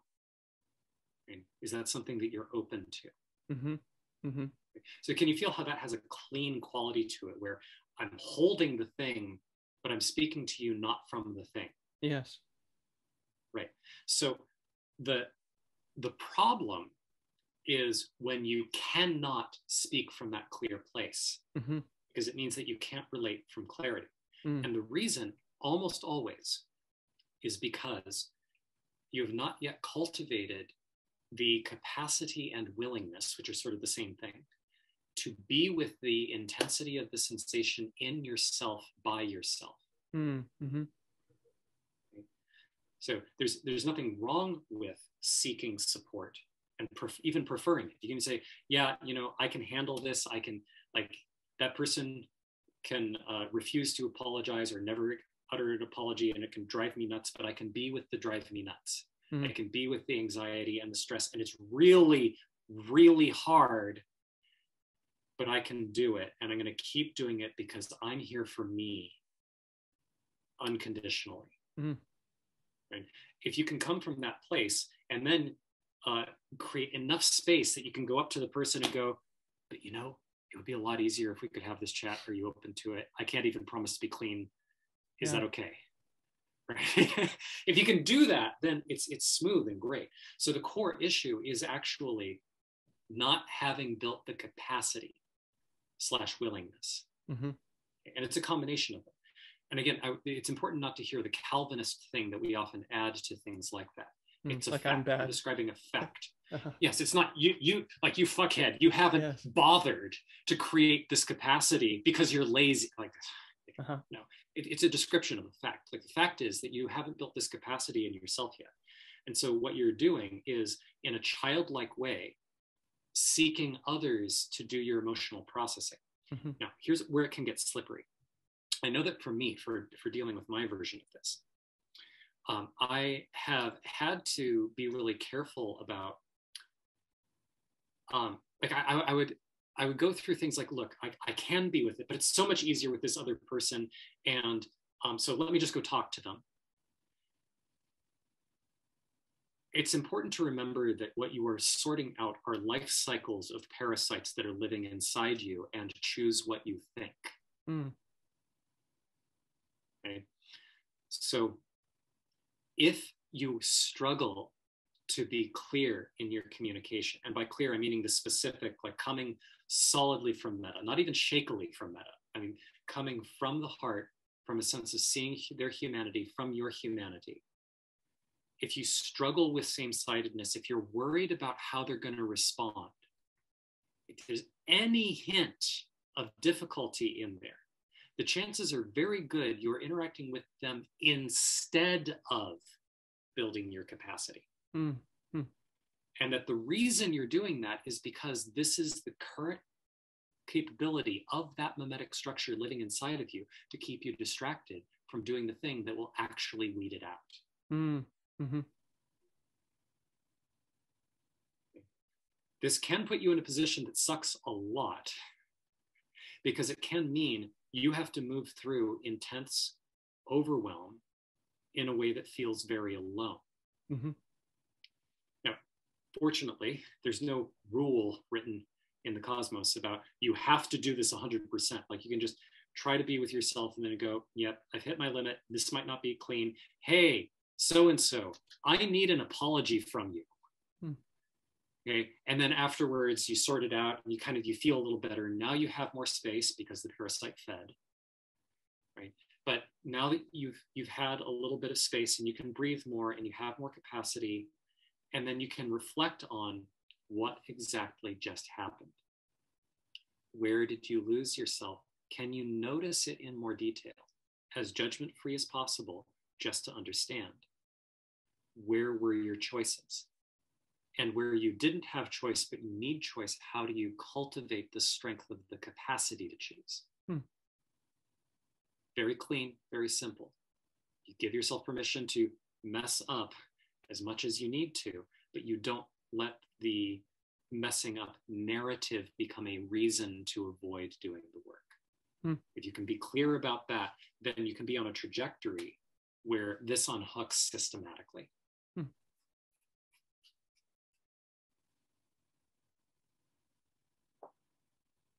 I'm wondering what specific recommendations you might make for me. I think, like, it's obvious to me that I could cultivate more body awareness and more presence and things like that, but that also feels insufficient. And I could be wrong. It could be as simple as that, but it feels like there's my experience of this sort of thing is that there's some other fundamental skill that's missing, and like of course the other things could be cultivated in more degree, but like uh body awareness doesn't seem to be sufficient, or things like that, because I get It's not. hooked in these kinds of things. It's not sufficient, and you can end up living in a simulation if you just stop at body awareness. Body awareness is a fantastic gate for Mm-hmm. starting. Mm-hmm. um, the place that you actually want to find is deep in your consciousness. Mm-hmm. It's just easier to get there through body awareness than it is through trying to concentrate on your thoughts and seeing the thoughts pass by, Mm-hmm. because you can get lost in thoughts and thinking about thoughts. That's within the realm that these mimetic parasites are very, that's fighting mimetic parasites in their territory. Mm-hmm. Mm-hmm. It's just not a great place to be. Mm-hmm. Um, for you in particular, I don't know. I can give some guesses. I would want to watch and feel you for longer before I would be able to really zoom in and go, okay, I see what's going on here. Mm-hmm. And this is my invitation. This is where I think you should look. If you look here, I think what you see for yourself will free you. Right? So I'm not at that stage with you. Mm-hmm. But my guess, my main guess for you is, I want to say something like you often come across to me as having a thread of shame or embarrassment or inadequacy or something like that around the fact that you exist. Mm. And that, like, I'm guessing that you have an easier time with metta for others than you do for yourself. Oh, absolutely. Yes. Yeah. Yeah. I don't have like sometimes there's like you'll hear people reports of like, oh, it's like excruciating to send love to themselves or something. It's not like that. It's just much stronger and easier for other people than it is for myself. Yeah. So my main inclination, my main gesture for you would actually be to stable on self metta. Mm-hmm. Mm-hmm. Because there's a trick that that designs that often feel like yours feels like to me. Mm. Okay. And so I want to emphasize, I don't know your design very well on the inside. I haven't seen your mimetic structure in enough detail Mm-hmm. to really say. But when I've watched people who feel a lot like you feel, the reason that they have an easier time with things like metta to others is because they're getting some sense of alleviation for their pain, Mm. which is, it's different from actually addressing. Mm. They're getting some sense of alleviation from their pain by the reflection of how good a person they are being Mm. through their compassion and care that is externally directed. Mm. This is related to, are you familiar with the Enneagram by any chance? Not so much. I think we had this conversation last time. Okay, Yes. let me just set that aside then. Ignore the Enneagram. But the type of person who works in soup kitchens all the time and is constantly giving and is like hosting people and is like, oh, it's so beautiful to see you, and is like this very outward directed kindness and support that can be coming from a place of like, if you ask them, well, of course I'm a good person. Mm. Right? But the reason they say I'm a good person because look at these things I'm doing. Mm-hmm. Mm-hmm. If there's any hint of that, of my value, you can see in what I am doing in my care for others. Mm. Right? This actually means that the care itself is impure. Mm. Mm. Okay? So what this often traces back to is there's this place that a lot of people slip around, which is that they'll taste the truth of metta when they're directed to things that are easy to love. But the reason that they're easy to love and they're external, one of the reasons is that it fits their narrative. Mm. Mm-hmm. It slides along and is parallel to the streams of the mimetic parasites that are living inside of them. Mm. Mm-hmm. And sometimes that means that they will confuse metta with other things. Mm. Mm-hmm. Right? But they can actually catch a glimpse of the true thing. And when they direct that, and this is part of where the agony can come from, Mm. when they direct that true thing to themselves, The agony is a correct perception of the pain that they have been feeling and have been ignoring through their distraction strategies. Mm. The reason they're experiencing it is because that's what needs holding. Mm. Mm-hmm. Mm-hmm. Okay? So if it, like, I'm not anywhere near as much an expert in meta as you are. I'm looking at this from a memetics perspective, and from having gone through a couple of I don't know, like spiritual shock points. Mm. But I haven't really, like, I do meta, but I haven't dived into it really hard or studied it or trained with teachers a lot or anything. I feel the same way, my friend, despite focusing on it quite a bit. So anyway. Okay, cool.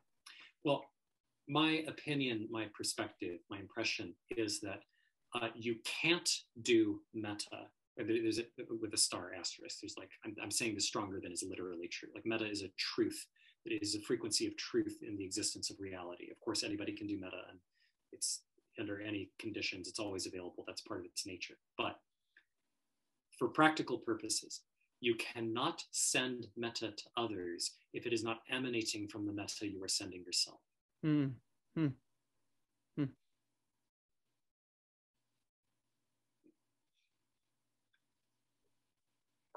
It makes me curious how you would.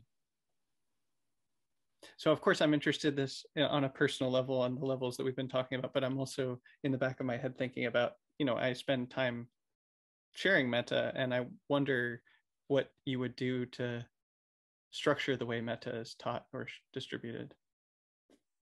I don't, due to unfamiliarity, I don't know what I would change. Mm-hmm. But I basically teach meta in my space. Mm-hmm. And for that, I mostly don't emphasize sending it to others at all. Mm. I highlight, like, sometimes you can sort of sniff it out by noticing there is something true about the adoration of a pet or the love that you have for a child, where no matter how messy the mimetic parasites are in your system, truth is true. And so you can feel and sort of get the frequency. But the main thing I direct this towards is get the scent and then point it at yourself. Mm-hmm. Mm-hmm. Notice where it's difficult and address that difficulty. Mm-hmm. The same way you address the difficulties we were naming before of, okay, you're in this interpersonal conflict and suddenly you're like, overwhelmed with, like, must get apology, how dare you, brarg. Okay, no, let me just push it. Like, when that arises and you can tell, okay, I'm struggling for control here, there's a kind of work that's involved in learning to feel that much intensity, including that much struggle, and still not,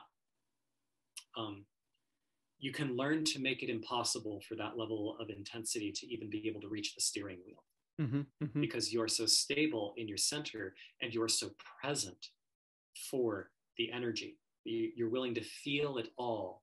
Sort of like if you're with when a toddler is having a meltdown, you don't help by going, oh, what do you need? What do you need? Do you want your beanie? Do you want this? Do you want, like, that's anti-helping. Mm-hmm. Mm-hmm. But if you can be present, so is stonewalling. But if you can be present with the kid with this sense of, oh, you're really upset. Mm-hmm. Oh yeah, I'm such a meanie. Yeah, I won't let you have this thing, and that's so mean and awful of me, and I'm a monster. Yeah, that's right. I'm still not going to give it to you. Yeah, and that makes me an awful person, right? Just utterly clean and present. If you can do that, you build your capacity to do that with these, in part by letting yourself experience them and coming back to center. Experience and coming back to center. So it's the same thing for meta directed at yourself. That will kick up these mimetic parasites that block your heart. Mm. And you have to work those out before you go around loving, quote unquote, loving other people. Because if you don't, then that love is often going to get braided with the codependent stuff of, see how benevolently compassionate I am, won't you take care of me? Mm-hmm. Mm-hmm. Right? It starts to slip in this stuff that is impure. Mm. So in order to clean that up, you've got to start with yourself. So that's what I encourage people to focus on. is get the scent any way you can, but then prioritize you and do the cleaning up work. If you're going to focus on others, you get very clear inside why. Are you doing it because you're following a metta meditation? Are you doing it because that makes you a better person? Or are you doing it because sending metta is kind to yourself? If you can come entirely from that last one, then it is a self-reinforcing process that purifies you even more deeply, and what you're sending is pure. What's it like for you when you send metta to yourself, when you do self-love practice?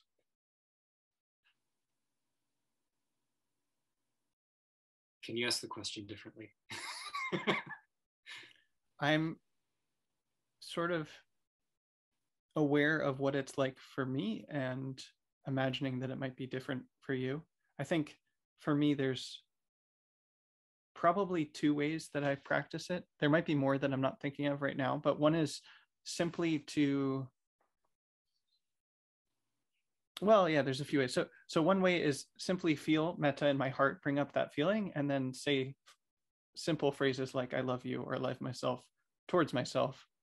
A second way is to I find this works quite nicely, is to like use custom meta phrases, but specifically like compliments. Like basically I'll compliment myself, and that works great. It's like that's good stuff. And then that feels a bit more conditional or something like that, but also like really feels nourishing emotionally for me.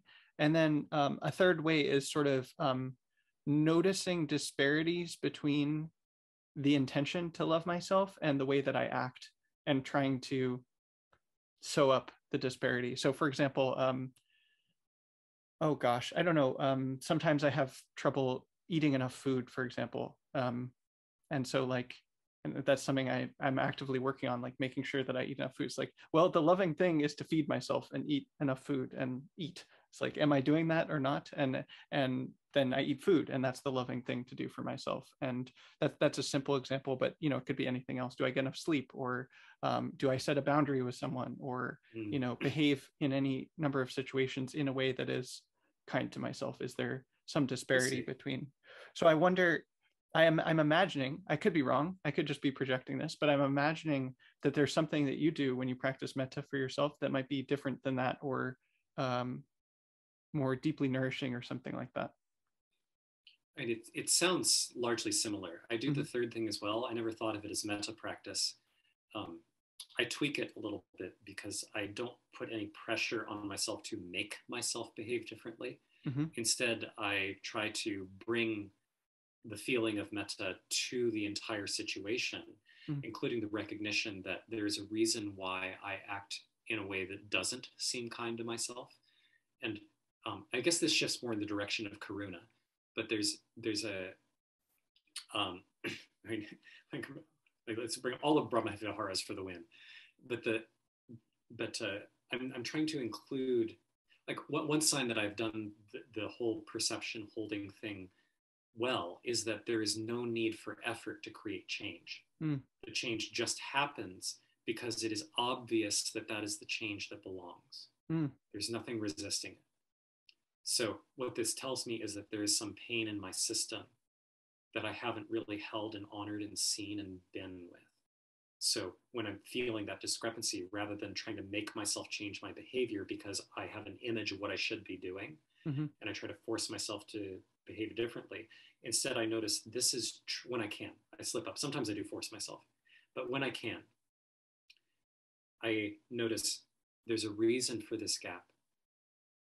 And this reason is a call for kindness. Where is kindness needed? Where is it being asked for? Can I see what is true here? So coming in with that tone to the extent I can. So yeah, I guess that is a metta practice. I just never thought of it consciously that way. It was just the thing to do.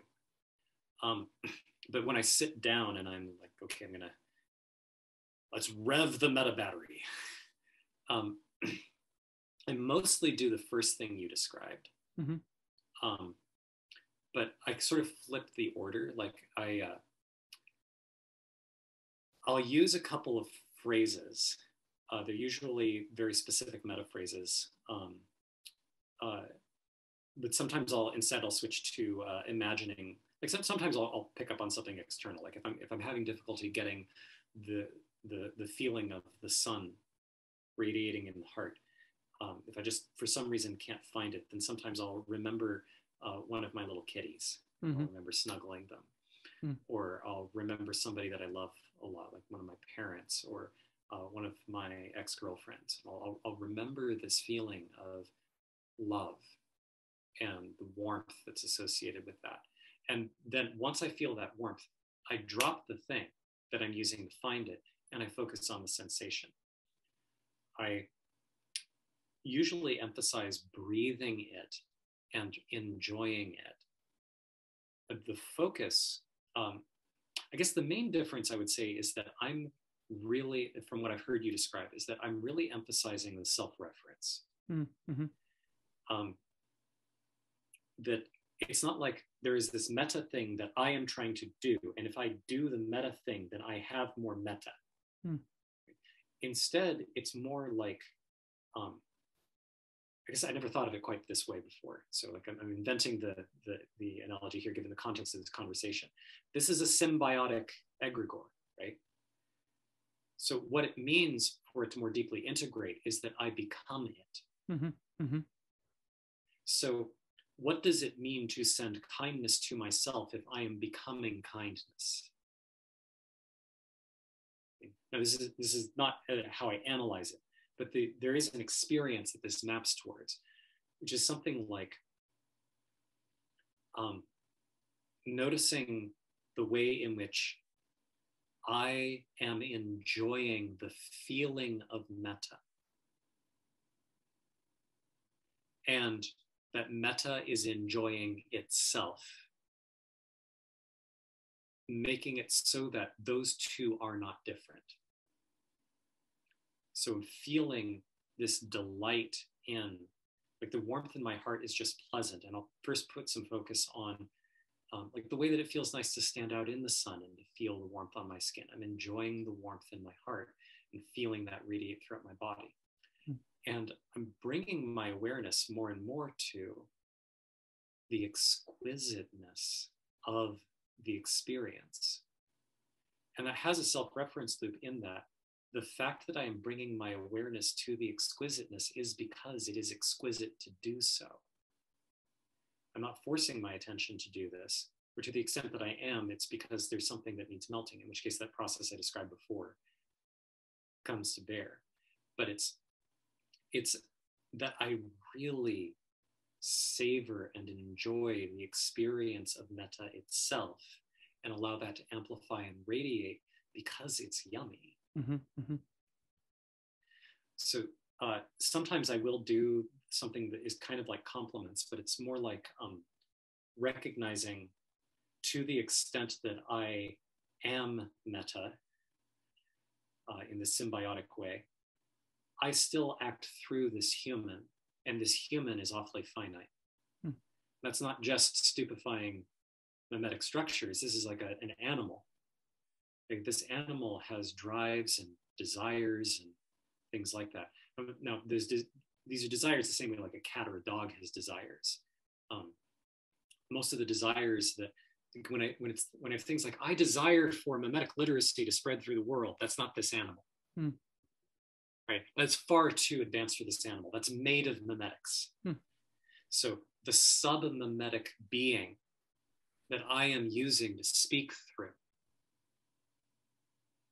this one has needs and desires. It wants to be held. It feels like something for it to feel joy. This is Michael. Bringing that quality of I love you, Michael.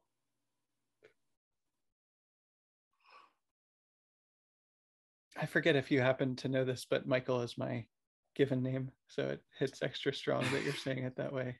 Well, that's beautiful. Yeah.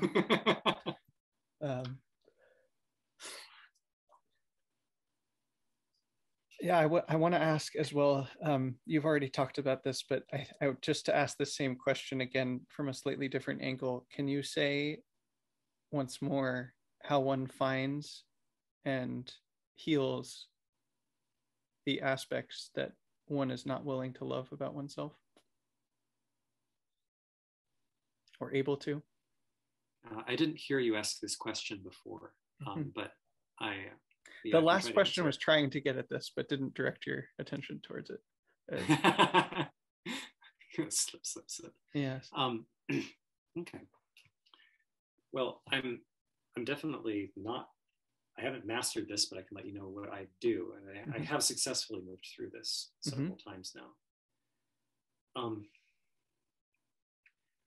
One thing that I find very helpful is um, cultivating through practice permission for me to be the way that I am, including um, there's a way where I used to hear, I was about to say a phrase that has driven me nuts for years, and now I find myself trying to say it. I was like, God damn it, let me see if I can reword this. The phrase I was going to say is bring acceptance to yourself, including the parts of you that you don't accept. Mm-hmm. Which is like, okay, just hit the magic accept Yes. button. Like, Yes. I mean, but that isn't quite what I mean. What I mean is something like,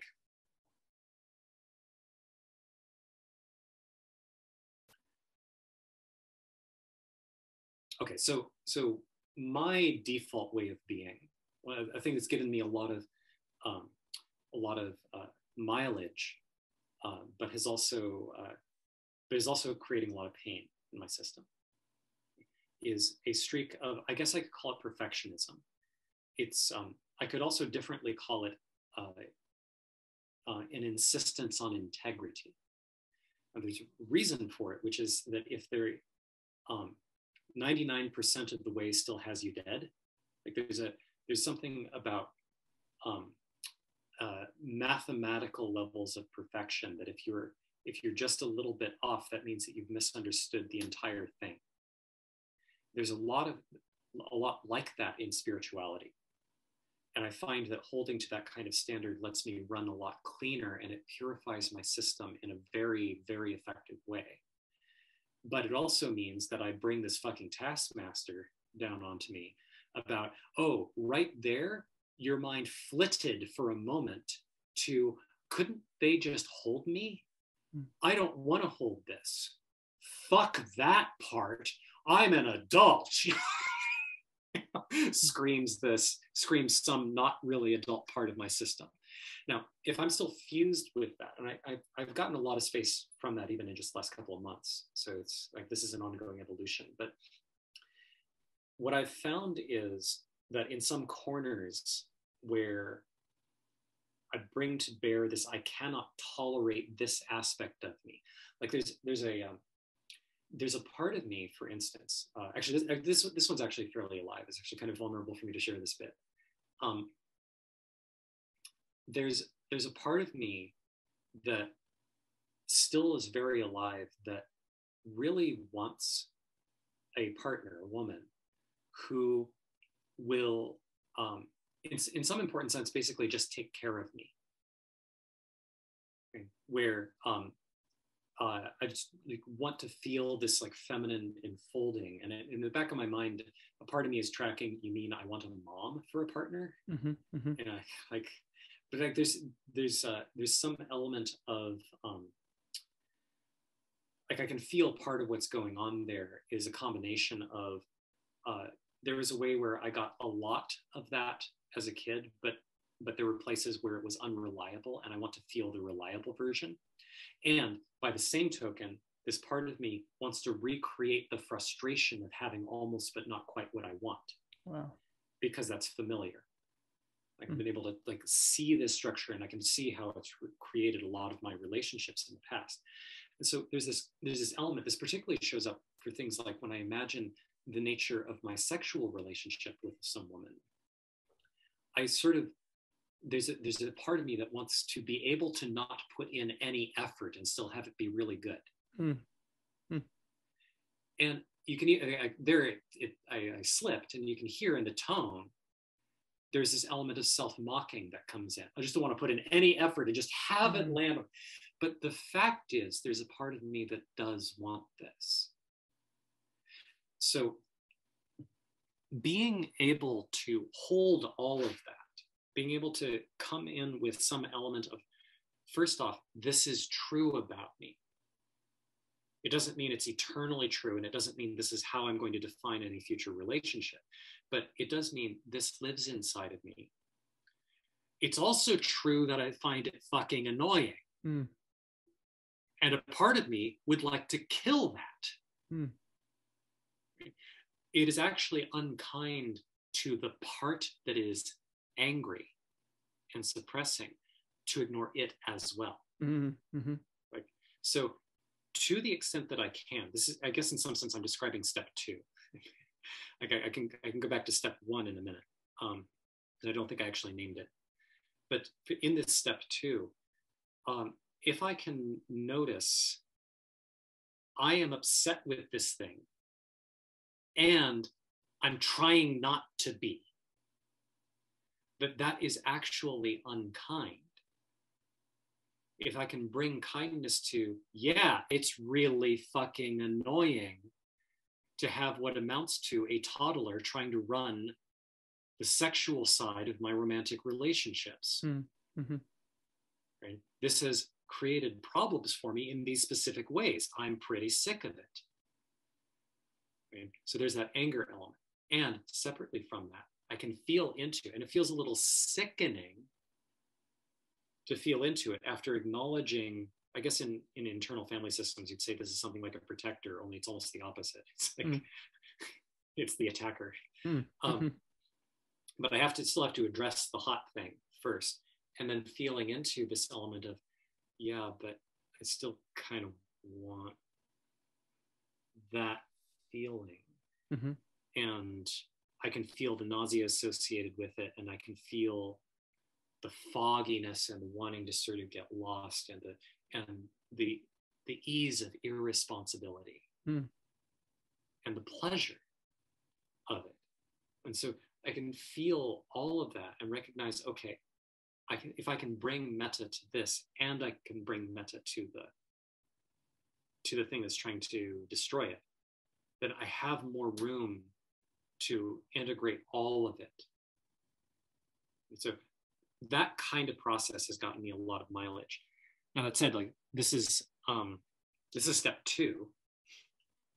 And step 1 is something like it's a recursive iteration of what I just described. It's just more accessible.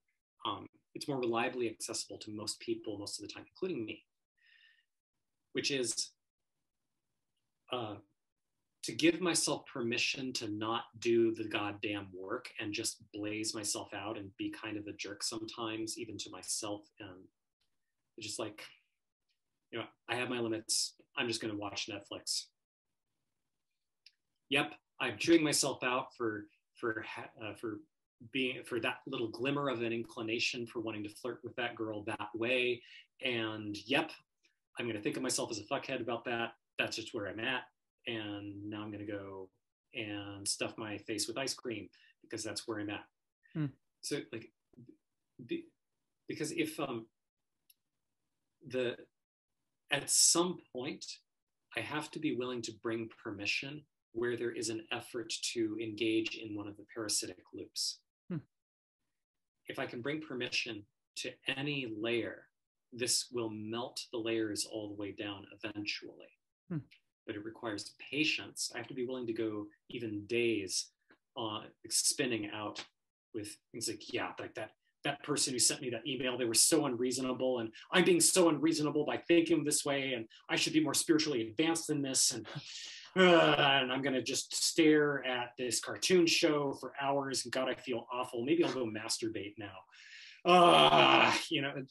And just noticing I don't like any of this. If I can bring even the smallest hint of, and that misery matters and I care. Well, then why aren't I revolutionizing it? Yeah, that really does suck. Okay, that's all I can take. More Netflix. So by doing that, I'm giving myself permission to have the tiny drops of sacred medicine that I can actually stand to take. Mm-hmm. Rather than insisting that it be all or nothing, I'm just letting myself have whatever I can take. And that eventually builds this upward spiral where there's more and more and more that I can do that with.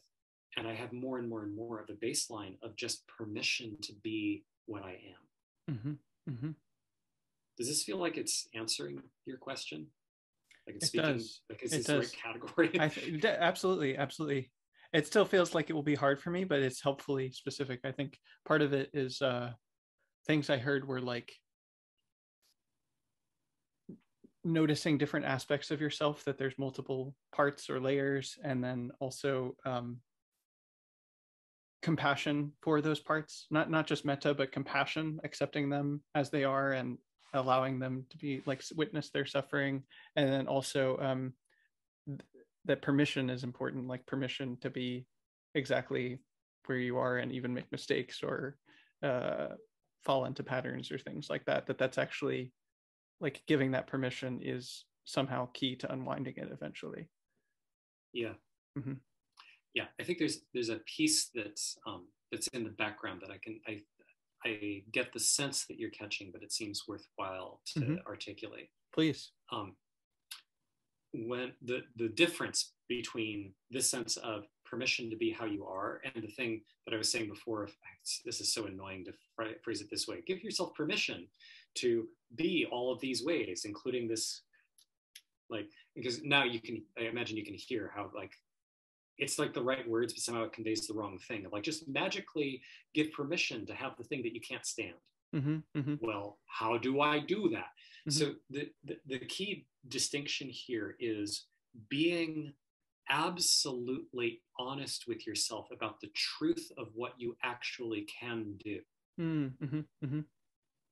There's this weird twist that it's part of the stupefying parasitic mimetic structure type. It's part of the foundation of culture, where we treat should as real. Mm-hmm. Like, like, well, you shouldn't have yelled at her. But if I was overwhelmed and it was the only option that seemed available to me, given my reactive state, and that there was a reason I yelled, and if I didn't yell, I was paying a different kind of cost. Or maybe it actually wasn't even another option. Maybe I actually couldn't stop myself. And it was like basically a physiological reaction because I was possessed. But like, given all this, like, what do you mean I shouldn't have yelled? Mm. I think what you mean is something like I should have magically been more mature than I was. Mm. I agree that would have been good if it could have happened. But now you're talking about some fantasy that wasn't real. Mm-hmm. Mm-hmm. And now you want to use this to blame me in order to make me behave differently without giving me any different tools. Mm-hmm. Mm-hmm. Right. So yes. It's just a cluster of pain. Right. So if you're really realistic, and when I say realistic, there's zero blame, there's zero shame. If you get this right, it's like looking at an engine. Mm-hmm. It's a fact about what you can or can't do. Mm-hmm. Absolute fact. Most people cannot exercise. I don't know about most people. Most people cannot start an exercise program. Mm-hmm. Or maybe they can start it, but they can't keep with it. Mm. And when I say they can't keep with an exercise program, not because it's outside of their physical capabilities, but because what it would take for them to stay with an exercise program is outside of their range of what they in fact can do. Mm. Right? So if you can see, if you're looking at yourself noticing, like I bet that your situation with food probably and feeding yourself more probably falls into this category. I remember us having, like you talked about this when we mm-hmm. met up in Seattle a couple months ago. Mm-hmm. So there's this question, like, which is not to be answered with the mind here. It's just like pointing attention in a certain direction. Why don't you eat enough? Mm-hmm. There's a cause. Right? And so now I don't know this part of your internal structure in much detail, but I could imagine a version of you, because I've seen this type of pattern plastered over almost everybody everywhere, which has some version of, I should eat more, mm-hmm. and I'm not, which makes me bad to the extent that I'm not eating enough. So I'm going to use the pain of this me being bad to motivate myself, because if I were to eat enough, I would stop being bad and that would alleviate the pain. Mm. So I will use that image to drive myself to eat more. Oh, that doesn't seem to be working because you aren't dealing with the reason why you aren't eating more anyway. The reason is still there. I can't seem to get myself to do that. I guess maybe if I amplify the pain signal more by the fact that I'm really messing up here, I'm screwing up. I've been trying at this and I'm really working at it, but I keep failing. Ow, ow. And this gets into the Calvinist thing. At least now you are purging yourself of sin through the effort, right? Right. So that entire structure, it doesn't work for creating change. And once, if you can see what I'm talking about, if you can feel what I'm talking about, it becomes obvious why. Right? You're pitting your pain against an intelligent system that you're not conscious of, that is trying to maintain a certain goal. And you're not dialoguing, you're just trying to force. So now you have an internal arms race where one side is racking up internal pain and the other side is doing whatever the hell off stage. Usually this results in collapse, because the inner thing that you can't see is tracking something that's actually important. Not to say you should, not to say that your idea of how much you should be eating is wrong, although maybe it's wrong. But that, like, there's usually in this kind of situation, there's something meaningful that it's tracking, like, but I'm not loved enough, or but then mom will leave me. Like, there might be some piece that's hidden like that in the background that actually needs to be addressed. So if you can actually, I want to say compassionately, but compassion makes it seem like there's a problem that you need to bring compassion about. There's no problem, there's just a fact. For somebody in this kind of situation, the fact is they can't actually adhere to their mind's idea of what they should be doing. Mm-hmm. Right? So if you can get really clear about what you can and cannot do as a matter of fact, and then you look at where you can bring acceptance of yourself, even if it's only for a moment, even if it's only, I accept that I am having this conversation right now. I can do that much and no more. Great, that's true. And by doing that, that builds a capacity. The way that people get caught up with things like, but I've got this part of me that's just nasty and awful, and like it just wants to rip into people because it feels strong when it does so. And that's not caring and compassionate. And I want to be a caring, compassionate person. So how do I get rid of this demon inside of me? I just accept it. How do I accept something that's evil? Well, what you're saying is you've got this part in you, and it is outside of your capacity to accept it. That's just true.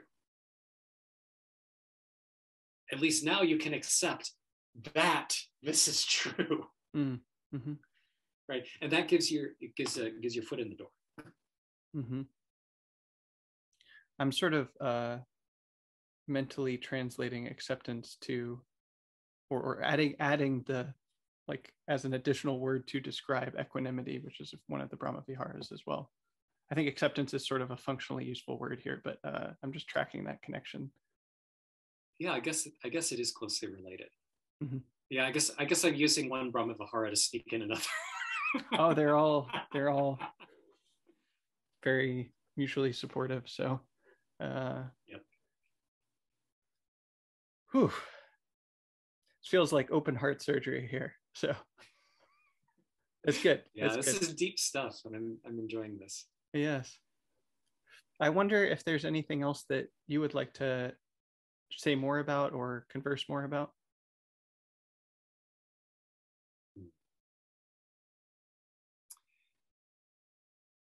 And there's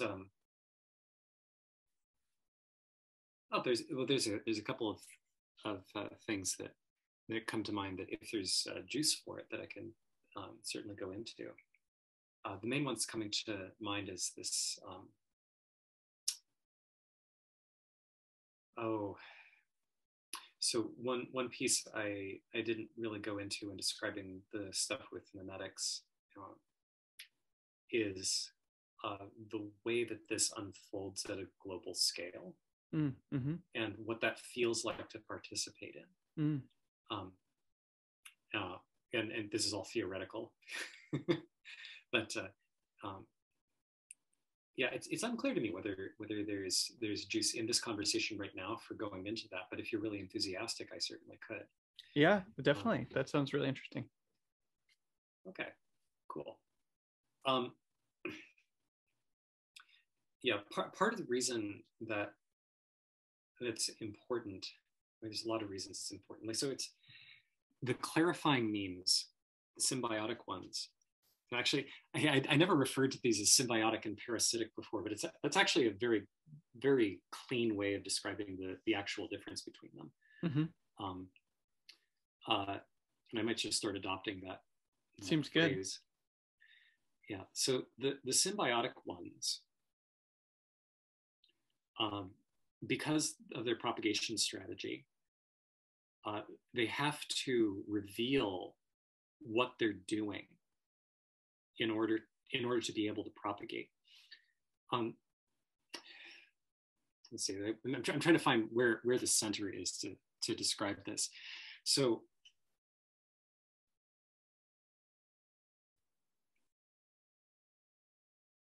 right. So when you and I are talking, the center of your experience as a Tashin is right there. And the center of my experience is over here. Where is the center of the experience of the conversation? Hmm. And this is in some sense, it sounds like a stupid philosophy question, but it's actually related to something very important. Um, like, what does it mean for you to be Tashin as opposed to the community that is this heart and liver and the brain? And the brain has all of these like different neuronal clusters that are all doing their own kind of thing. And it's like there's a very real biological way in which Tashin, as an emergent being, emerges as a super system from the systems that make up Tashin's body. So, what would a sane, kind human race as an entity look like? How would it function? And I think there's a hint of this when you look at things like what is a really functional relationship between two people, friendship, romantic relationship, whatever. If it's really deeply, and when I say functional, I mean something almost technical. I mean something that is based in symbiotic means, where like most relationships are actually based on parasitic means feeding off of each other. Right? And they're able to get into a particular dynamic loop and they're able to breed. So like literally you can get people together to have sex, have children, and then propagate the memes into the children. Hmm. And the dynamics by which they do so are very much based on propagating pain structures. Right? There's something very interesting about like the pattern where adult children of alcoholics keep dating abusive partners. It's like, oh, well, that's interesting. That's interesting. What's up with that? But the same thing happens in friendships, where a lot of friendships are actually built on let's hook each other with the sense of I'm not okay unless you're a certain way, and you're not okay unless I'm a certain way. So how about we make a deal where I'll do the things that you need me to do, and you'll do the things that I need you to do. And so and that way we can both be fine together, or we can both be fucked together if one of us seems to trip on our deal. Hmm. And then the way we sort this out is we get upset at each other and we throw blame back and forth, and then you get the herpes flare up of some other kinds of mimetic structures, and then this reinforces the pain nodes underneath to maintain the nature of the relationship. Or maybe it breaks off because you can't stand each other, and then you go find other friends that are similar, in the same kind of way that people keep dating the same problem in different people. Hmm.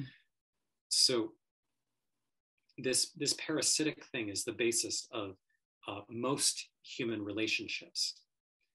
And this is actually a pretty significant point I hammer a fair bit in Mage when people start really cleaning up their social connections, because as you start making it more symbiotic, you may actually find that a lot of the people in your life fall away because, or they may get really pissed at you and upset and concerned for you and try to grab you and suck you back into these patterns. And if that doesn't work, some of them may go away, because what they were in for was actually being in mutual self-possession, or in mutual possession, rather, codependence.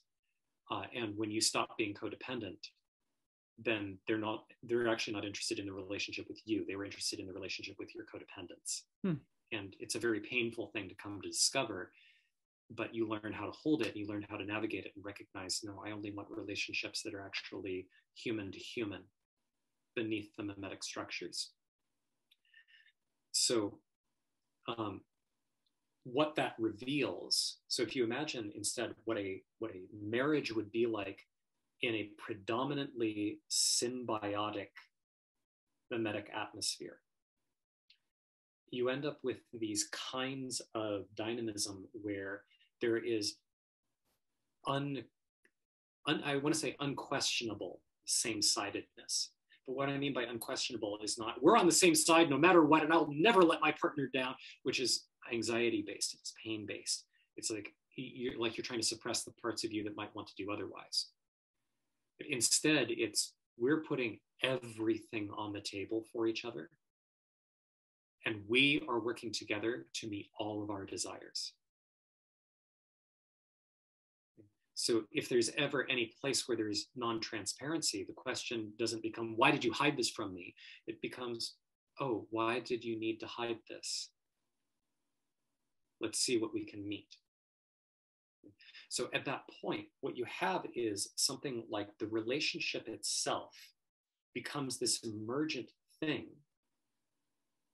that lives through both of the people in the relationship, but is a third thing that serves each of the people and is made of their desires and their clarity.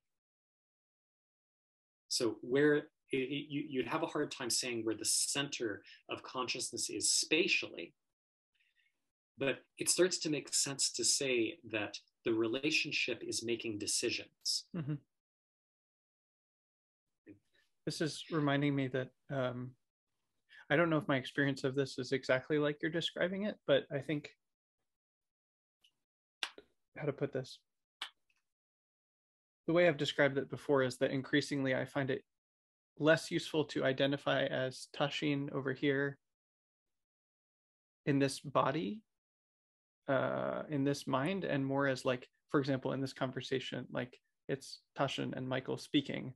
And yes, like, I don't know, it still seems to be located experientially over here, but like this mind, this conversation, yes, this interaction is meaningfully different in a way that I can feel into and lean into and act on and trust. That's different than if I was speaking with someone else, or if someone else was here or something like that. It has a different flavor, and I am attuned to that kind of capacity more and more.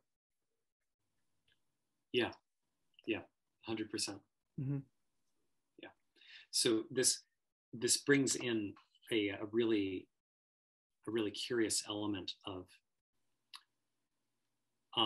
the reason that it's going to be difficult to say where the center of this conversation's consciousness is, mm-hmm. is because when you ask that question in an absolute way, you're asking from a third person point of view that doesn't actually exist. Mm-hmm. Mm-hmm. There's no one observing the conversation from outside of it, witnessing, right? And you could add a theoretical person, like there are people listening to this podcast, I imagine. In the future, after we've published. Right. Yes. Right. And for them, it would seem like, well, I don't know where is the center? But that's a quirk of how I phrased it. What I'm pointing at is there is no absolute answer to where the center is, but there is a relative answer. The relative answer is the same as what you're describing when you're saying it's not very helpful to think of Tashin over there and Michael over here, and Separate. and separate, having this conversation, but instead that we is conversing. Yeah, yeah, yes. And the method by which we is conversing speaks through Michael and Tashin. Mm-hmm. But in order for that to make any sense at all, there have to be perspectives of Michael and Tashin that Mm-hmm. are separate. Mm-hmm. And so, from the Tashin perspective, the center of the conversation is in Tashin. Mm-hmm. Mm-hmm. And does that include, because one of the ways I really experience this is that the we that is being discussed right now is different than like the we I would have in a different conversation. Yeah. Yeah. The same way that when I say I am meta, Mm-hmm. Mm-hmm. is that quality of, if I am meta, who am I? Mm-hmm. If you are also meta, then who is talking? Yeah. Right? Is kindness talking to itself? This feels conversationally tangential, but important to say right here in this moment, cool. Which is there was an experience I had once.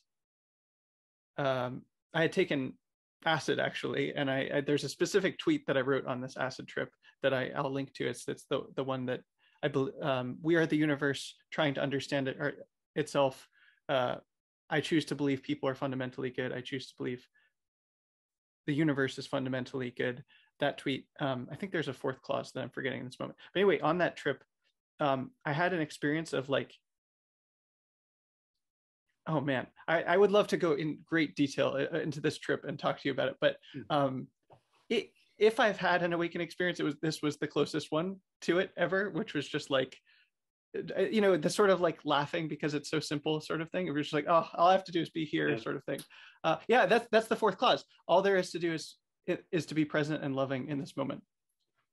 And I think there might be another word that I use there. I'll have to look it up. But all there is to do is be present and loving. And I remember looking at myself in the mirror and seeing a person that was this love. And I wouldn't have described it that way at the time, but it was like the most loving, kind, pure, sweet, gentle love that I've ever seen. And it's almost like that was more me than this person that's speaking right now. Or, and I don't, it's like, oh, I get a glimpse of what that is. And I'm more or less able to embody that at a given time, but I don't know how to consistently purely embody that. And like I imagine that will unfold through the rest of my life, and when it does, when I like am able to like pretty consistently be that person, it's like he whew, and he loved himself too. That was really clear. It was like not just other people, it was like love for everybody. Yep. Yeah. Is this making any sense beautiful. To you? It's making perfect sense to me. That is gorgeous. I don't claim to have attained or whatever, but I think I have had this experience quite a lot, and I get glimpses. Mm-hmm. It is beautiful. Yes. Beautiful. And importantly, yeah, not an attainment. It was very clear. It's just like a simple, like everything that's in the way of that is removed, not a add-on or a unlocking or something. I was like, no, I'm just covering this up somehow a lot of the time with this sort of thing, whatever this is. I don't know. Yeah. I don't know what the covering up is really about, but yeah, the way that I usually think about it is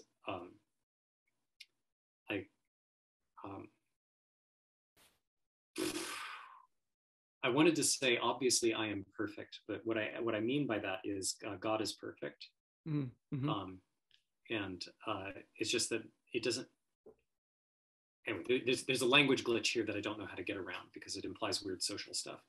But we'll just say God is perfect and is breaching compassionately through Michael in order for God to experience himself as Michael, but also at the same time, this is like identical to providing compassion, relief, kindness to and through Michael, which is the same thing as God experiencing itself as Michael. Yes.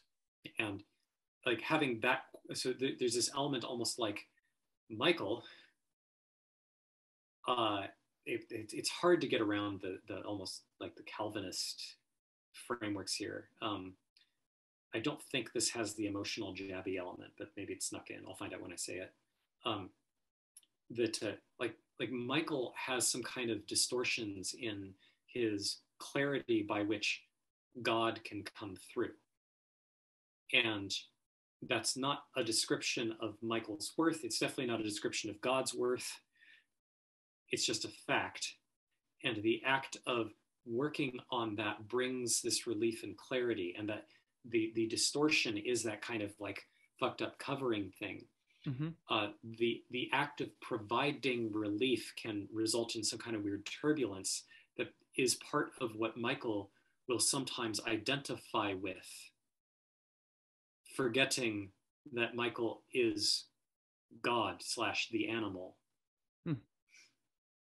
So there's a little bit of paradoxicalness that I recognize. I have, like, my mind hasn't sorted all of this out by any means. I don't know that it can, but there's a very clear element of identifying as a person who has a body that is living this life is a kind of insanity. You know? It does not make sense, because where is the consciousness coming from? Like, and when you trace the consciousness, it doesn't make any sense. Did you experience any of what you just said as jabby, if you take a second to look at it? The main it's unclear. I don't think so. I don't notice anything jabby.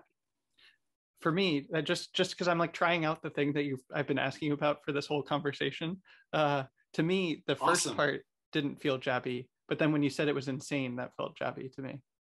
Oh, I agree. The word insane. That's a good catch. I was. Yes, that is a good catch. Thank you. I actually didn't catch that one. Okay, so switching gears slightly, I noticed. Let's see. I'm in what I'm about to say. I'm also trying to deploy the thing I've been asking you about to the best of my current ability, which is nascent. Let's see. That's beautiful.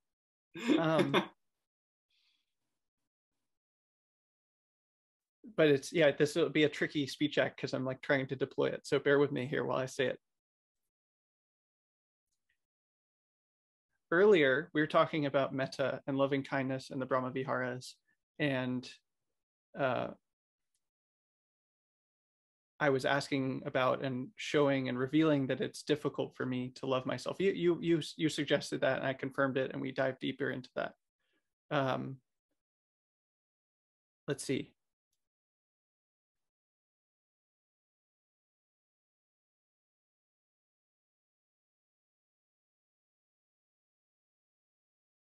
When we were speaking about that, when you were speaking about that, and I was asking questions, I experienced discomfort because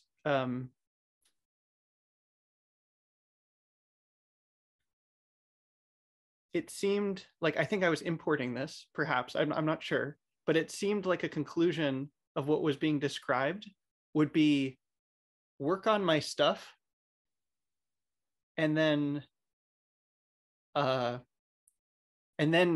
and help other people or something like that, like clean out the Taschen system, just clean that out and then help other people. Stop helping other people now, clean yourself up, then help people. And I noticed that as a response to that discomfort and that maybe added bit of content, I really wanted you to say something that probably would never even occur to you. I don't know. And instead of like trying to manipulate you into saying it, I'm simply going to surface it and say it for myself. And then I'd be curious what you have to say about it. But mostly just to put it on record and say it towards myself, which is connected to this last thing.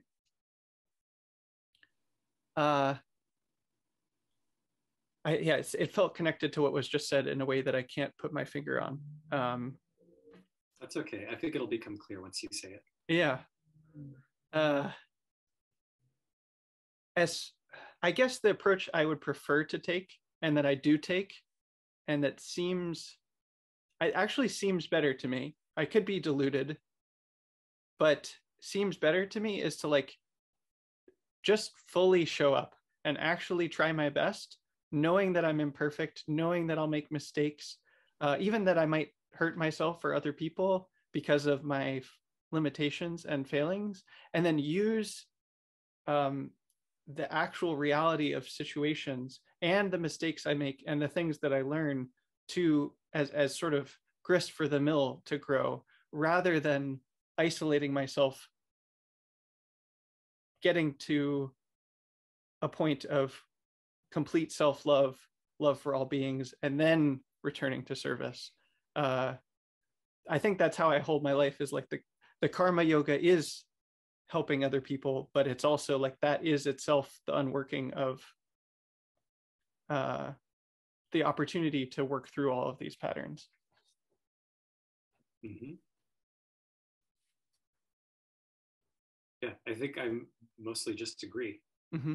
I'm noticing that there's an implication read into what I was talking about that wasn't what I meant. Mm-hmm. Mm-hmm. Yes. But I think it's a reasonable assumption given what was actually said. Um, I didn't mean like sit in a room and just clean out this stuff until you're perfect and then go interact with the world. Mm-hmm. I actually think that is mostly there are two errors that I can see, like two error directions. One is essentially procrastination on your spiritual life, which is where you sit in isolation and meditate forever, waiting to become ripe for interacting with the world. Mm. And I'm not saying this is always wrong to do, but I think that it's often wrong for most people. Like it will not lead to a great place. Mm-hmm. And then the other side is where you try to show up, but you aren't tracking where the drive to show up is coming from. Mm-hmm. Mm-hmm. Right? Which means that you're predominantly the puppet of the parasitic memes, while insisting that you're not. Will be using fragments of mimetic literacy in order to demonstrate how you are actually free of these mimetic things. And if you think otherwise, then fuck you. Mm.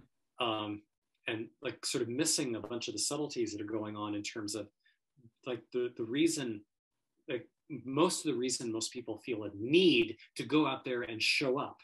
Sorry, I was about to say something false. The loudest drive most people are aware of actually comes from pain. Mm-hmm. There is a true thing, which is as a glorious soul living this life, showing up in connection and compassion with others and being of service to the unfolding is joy.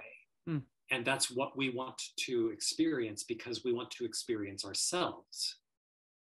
And like that's just radiantly true. There's nothing to finagle, there's nothing to force, it's just true.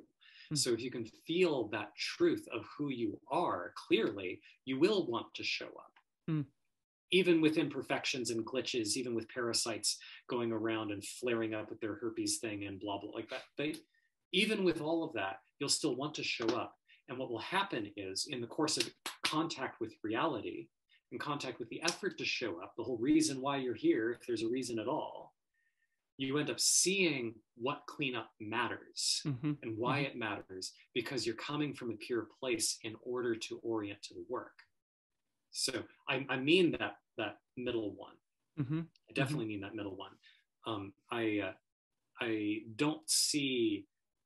I occasionally see people doing some pretty powerful, useful stuff in the reclusive approach, but it runs into the danger of, well, when are you done?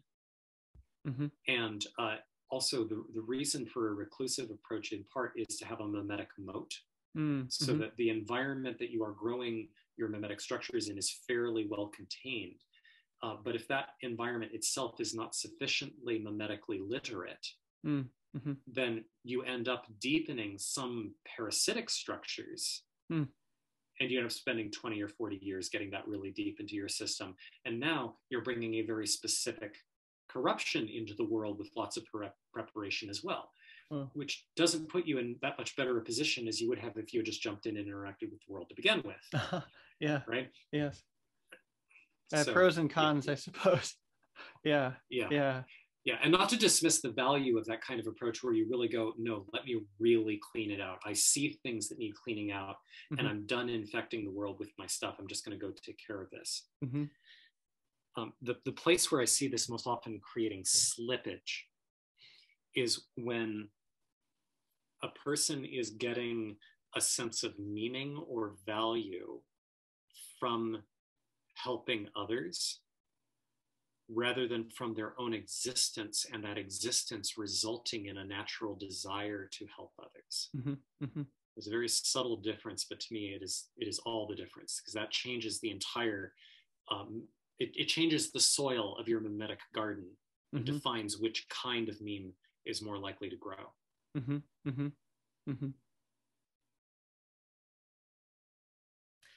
Yes, I think that's fascinating, this stuff about the reclusive path and like being in the world and stuff. And yeah, just to be clear, I think when I checked, I was like, oh, I don't think you're saying this, but I noticed it was like tempting to add that on, if that makes sense. And then that like there's a whole emotional complex of things for me. So I think you did a pretty good job by my read of bringing that forward without a lot of hooking or stuff. The main thing was something like you occurred to me as wanting to wrap what you were doing in enough caveats to make sure that I was okay with how you said it. Do you know what I'm talking about? I do. Like, I had this thing, but I could be wrong. And I just want to say this piece here, and to that piece of the energy. That was the only thing that I caught that felt a little funny. The part that I experienced most as funny was just, and I noticed, well, I definitely had to close my eyes to say 80% of that, but also was it felt very conceptually complicated. Like I had to, I don't know, probably there was a simpler way to say that, but it was like, oh, I can only say this in a very complicated way. I don't know. I think that might, the part, to the extent that that's what you're saying is true, my experience of that is that's more habitual than like, oh, I was actively worried that I'd hurt you from what I said or something. Right. Yeah. So where's the habit from?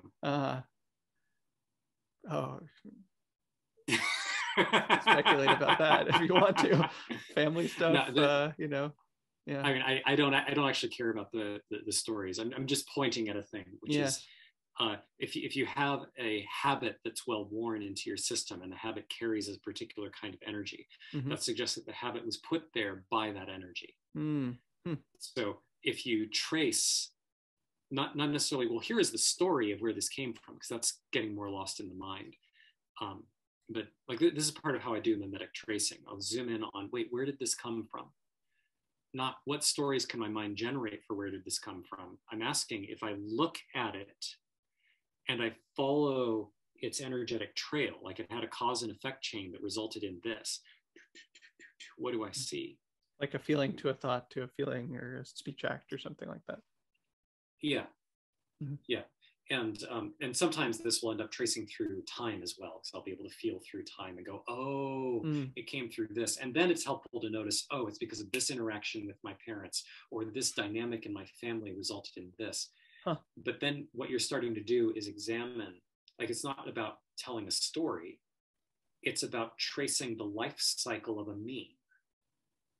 If you can follow the life cycle and follow its mutations, if there were any, then you can see what it does when it flares up in a lot more detail, and it feels less like it's you.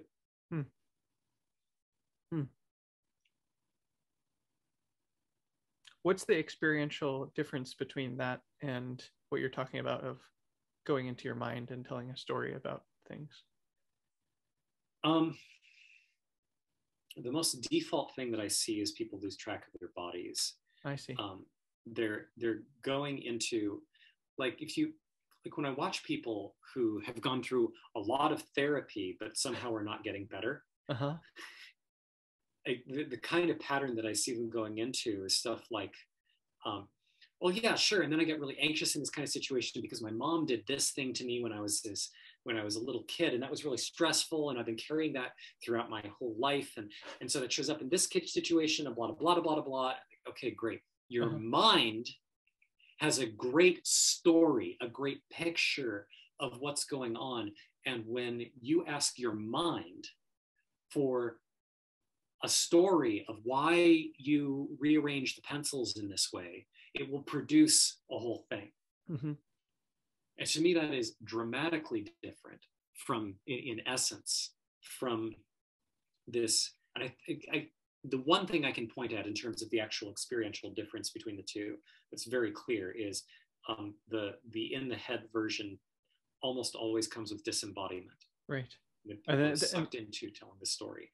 Whereas I'm remembering having the experience of like, oh, being with the body, being with the experience, being present, and then a memory arises. You often with like surprise. You're like, where did? Oh, wow, I'd forgotten about this or something like that. Exactly. Yeah. And importantly, the memory doesn't have to take you out of your body, even Mm-hmm. though it explodes in your awareness. Mm-hmm. You can still be here and remembering. Mm-hmm. Mm-hmm. Mm-hmm. Let me ask you about something else. There was something I was connecting the dots with much earlier in the conversation about the way that these memes play out on a larger scale beyond the individual. And there's a thought that I've had for a while that I want to see if it tracks with your experience and the way that you think Mm-hmm. about these things, which is so I try to hold myself on my Twitter account to Buddhist right speech as I understand it and practice it, which is iterative. It's not, uh, Of course. yeah, but that's a practice for me. And it seems to me, so I have the Twemex extension, which I quite like. Do you use that? I don't know what it is. The If Toymax anyone, extension? yeah, it's a Chrome extension for Twitter, which is great. Yeah, if anyway, people should know more about it because it's really good. And um, that's besides the point. But one of the features that it has is, for example, if you're on someone's profile, like whether it's your own or someone else, it shows you like what their most popular tweets are, for example. And Hmm. that's kind of given me almost a kind of situational awareness of my own tweets or other people's tweets. And I've noticed a really interesting pattern, which is that how to put it. Oh, I'm wanting to qualify that I don't care about this intrinsically. I'm just aware of it. But anyway, here we are. Uh, so say I have an account. I don't know. I currently have, I don't know, like 5,500 followers or something. There could be someone else that has a similar number of followers, but in general, other people, even people with less followers, tend to have much higher likes. Even sometimes accounts with like 50 followers have one or two tweets that's like, oh, this is like 20,000 likes or something. And um, it seems to me, my internal hypothesis, well, one could be like, oh, I'm just bad at tweeting or something. I don't think that's the case. I think that the internal constraints that I put on myself about speech preclude a lot of kinds of tweets that might be more hooky Yeah. for people and spread more easily. Yeah. Does that seem Yeah. plausible to you? That seems spot on. Mm-hmm. Like, I don't know about your situation in particular, but generally, my experience has been that, I mean, this falls out of the mimetic structures. It's also matching my personal experience. Other people have talked about this. Like, I think it was it CP Gray? I don't quite remember. I think it was CP Gray who did the video. This video will make you angry, Mm-hmm. where he talks about it's actually a great intro to mimetics, to evolutionary mimetics. Mm-hmm. He doesn't. I don't think he quite describes it that way. He talks about what kinds of articles end up spreading and how the articles get modified in order to spread better, and Mm-hmm. what the kinds of pressures are that cause that, and they systematically drift towards making people mad. Yes. Because that rewards the reward structure the right way, or follows Yes. the reward structure the right way. So there is something about, in the parasitic mimetic civilization, control of attention is based on what can alarm you in the right way.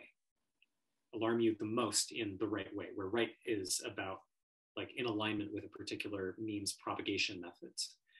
So this result, this is part of why we have outrage porn.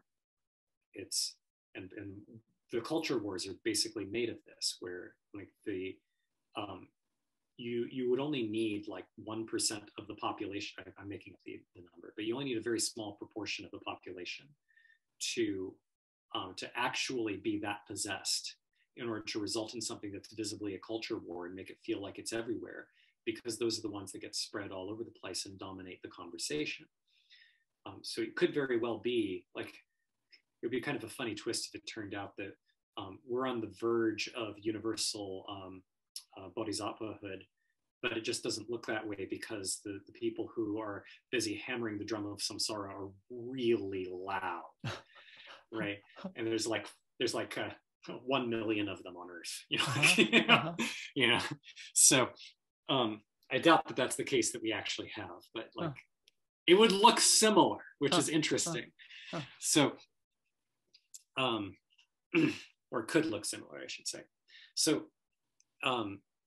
yeah, so if you end up with these constraints on speech, and I have something similar. It's not as rigid, but for myself, there's an element of I do not want to exercise the life cycle of the parasympathetic. Christ, I meant parasitic, of the parasitic memes in me, which is, that's not how I usually think of it. Normally, I think of it in terms of, oh, there's this energy of pain, and I don't want to practice distracting myself from it. I would rather be with it in myself. I don't want to practice demanding that others change their behavior in order to soothe me. I want to be able to be in my own center and speak the truth. So that's one of the main constraint I have on my speech when I'm out in public doing stuff most of the time is, am I speaking from adult to adult? Or am I adding some kind of hook? I want to be hookless. So this has the disadvantage that I think you're describing. I think it's the same kind of thing, which is that it doesn't yank people by their egos. And since everybody is, for the most part, in this ego-driven society, that's the thing that, like, that means that it ends up not getting as much acclaim. But it does come with the nice advantage that what I do, and I think the same thing seems to apply to you, what you do, ends up being untouchable. Right? Because it's like, I think it would be stressful, but I'm trying to figure out how to describe this. Like you are considerably less cancelable than most people.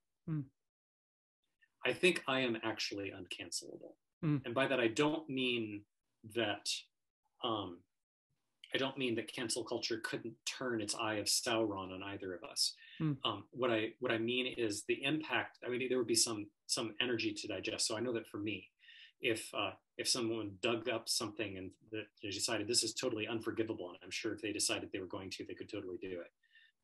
If they dug up something and said, hey, look, this Michael Smith guy, he claims he's doing all this stuff, but look at him. He did this back in 2008. Fuck him forever. Cancel. Boom. Then, like, for one thing, most of my experience would, like, there would be some sense of, okay, I guess God has decided that I shall now train. Right. You know, like, I will now learn how to channel this much lightning. Like the inner experience is immune to the external actions that might be even emotionally painful or something. You wouldn't suffer because of it. Right. And I would not change what I am doing out in public as a result of the cancellation. I mean, aside from minor stuff like, oh, looks like I'm being canceled. Oh, we affected you. Yeah, whatever. But I'm not going to apologize for something unless it's brought to my awareness and I can recognize, oh, let me separate these two things. There is something here where I was out of alignment and I was too immature at the time to recognize it. So now I can see that I have this impact. And yeah, there's sorrow in my heart about that impact, and that's true. And I choose to be different from how I was then. That is a separate issue from the fact that this canceling is insane, and I do not condone it. I'm not going to follow through on it. I'm not going to feed it. Y'all enjoy your rave. You can hate me to the ends of the earth. I can be the devil, hate me forever. That's fine. Mm-hmm. You can't control me. Mm. So that where that comes from, like that capacity in myself, comes from the same place that puts the restriction on my speech in the first place. Mm-hmm. It's not really a restriction. It's actually a compassion to myself. Mm-hmm. Mm-hmm. I don't want to hurt.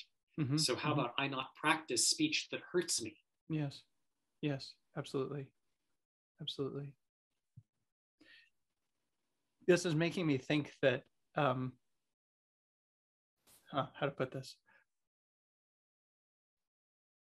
If it came about that I wrote a tweet that, say, had 20,000, 100,000 likes or something like that, or whatever, either most likely, that means I would have failed and accidentally said something that was like very hurtful or something, or like hooked into the thing, anything, or I would have found, yeah, basically like a symbiotic meme that was like very good and was immune to a lot of these things. That would be a success. That's maybe part of why I care. It's like I would love to write something that was just like purely of the spirit of meta, that touched many people and was like beautiful and good and just like wholesome and pure of, and yeah, I don't know, maybe this is me trying to feel good in my own system, but like that's my service project, like this Yeah. is, yeah. Yeah. So we'll see. I don't know if and when the day comes where there's, so far it seems like, yeah, I don't know, most of the tweets that I've written are uh neither of those things. They are like meaningfully beautiful to the people that happen to read them or something like that. Yeah. Yeah. Yeah. I think my most liked post, if I remember right, was when I said, okay, everyone, time for shadow meta. Uh-huh. And I Uh-huh. just started hammering meta from the dark, Yes. which is like, I think I kept it reasonably clean, but like, Yes. it was still something like, let's honor uncleanliness. Uh-huh. Uh-huh. Uh-huh. And like, that's what spreads. And I'm like, Uh-huh. Yes. okay, that's Okay. unsurprising. Uh-huh. Yes. Yes. Yes. It's an interesting line. It's almost I don't know. I have it's a fun thing for me to explore, like, because I don't know, for me, when I put the constraints on, it's like anything else with constraints, like it's like what, um it opens up possibilities of like playing a game of like, okay, if these are the rules, and as I understand them, as I try to follow them myself, like what is the most beautiful, helpful, interesting, valuable speech act I could make within these constraints. So yeah. Yeah. Hmm. I'm really appreciating. I think I'm still beginning to learn this sort of thing from you, but it feels like from our two conversations that we've really had. I don't know. It feels like I've gotten like a bite of the meal you're trying to offer the world, and that feels very helpful. So appreciate you sharing that. Yeah, absolutely my pleasure. I'm glad you want to eat it. Yes. It is. Yes. Um, there's uh, there's something of, to the extent that I take my own medicine, so to speak.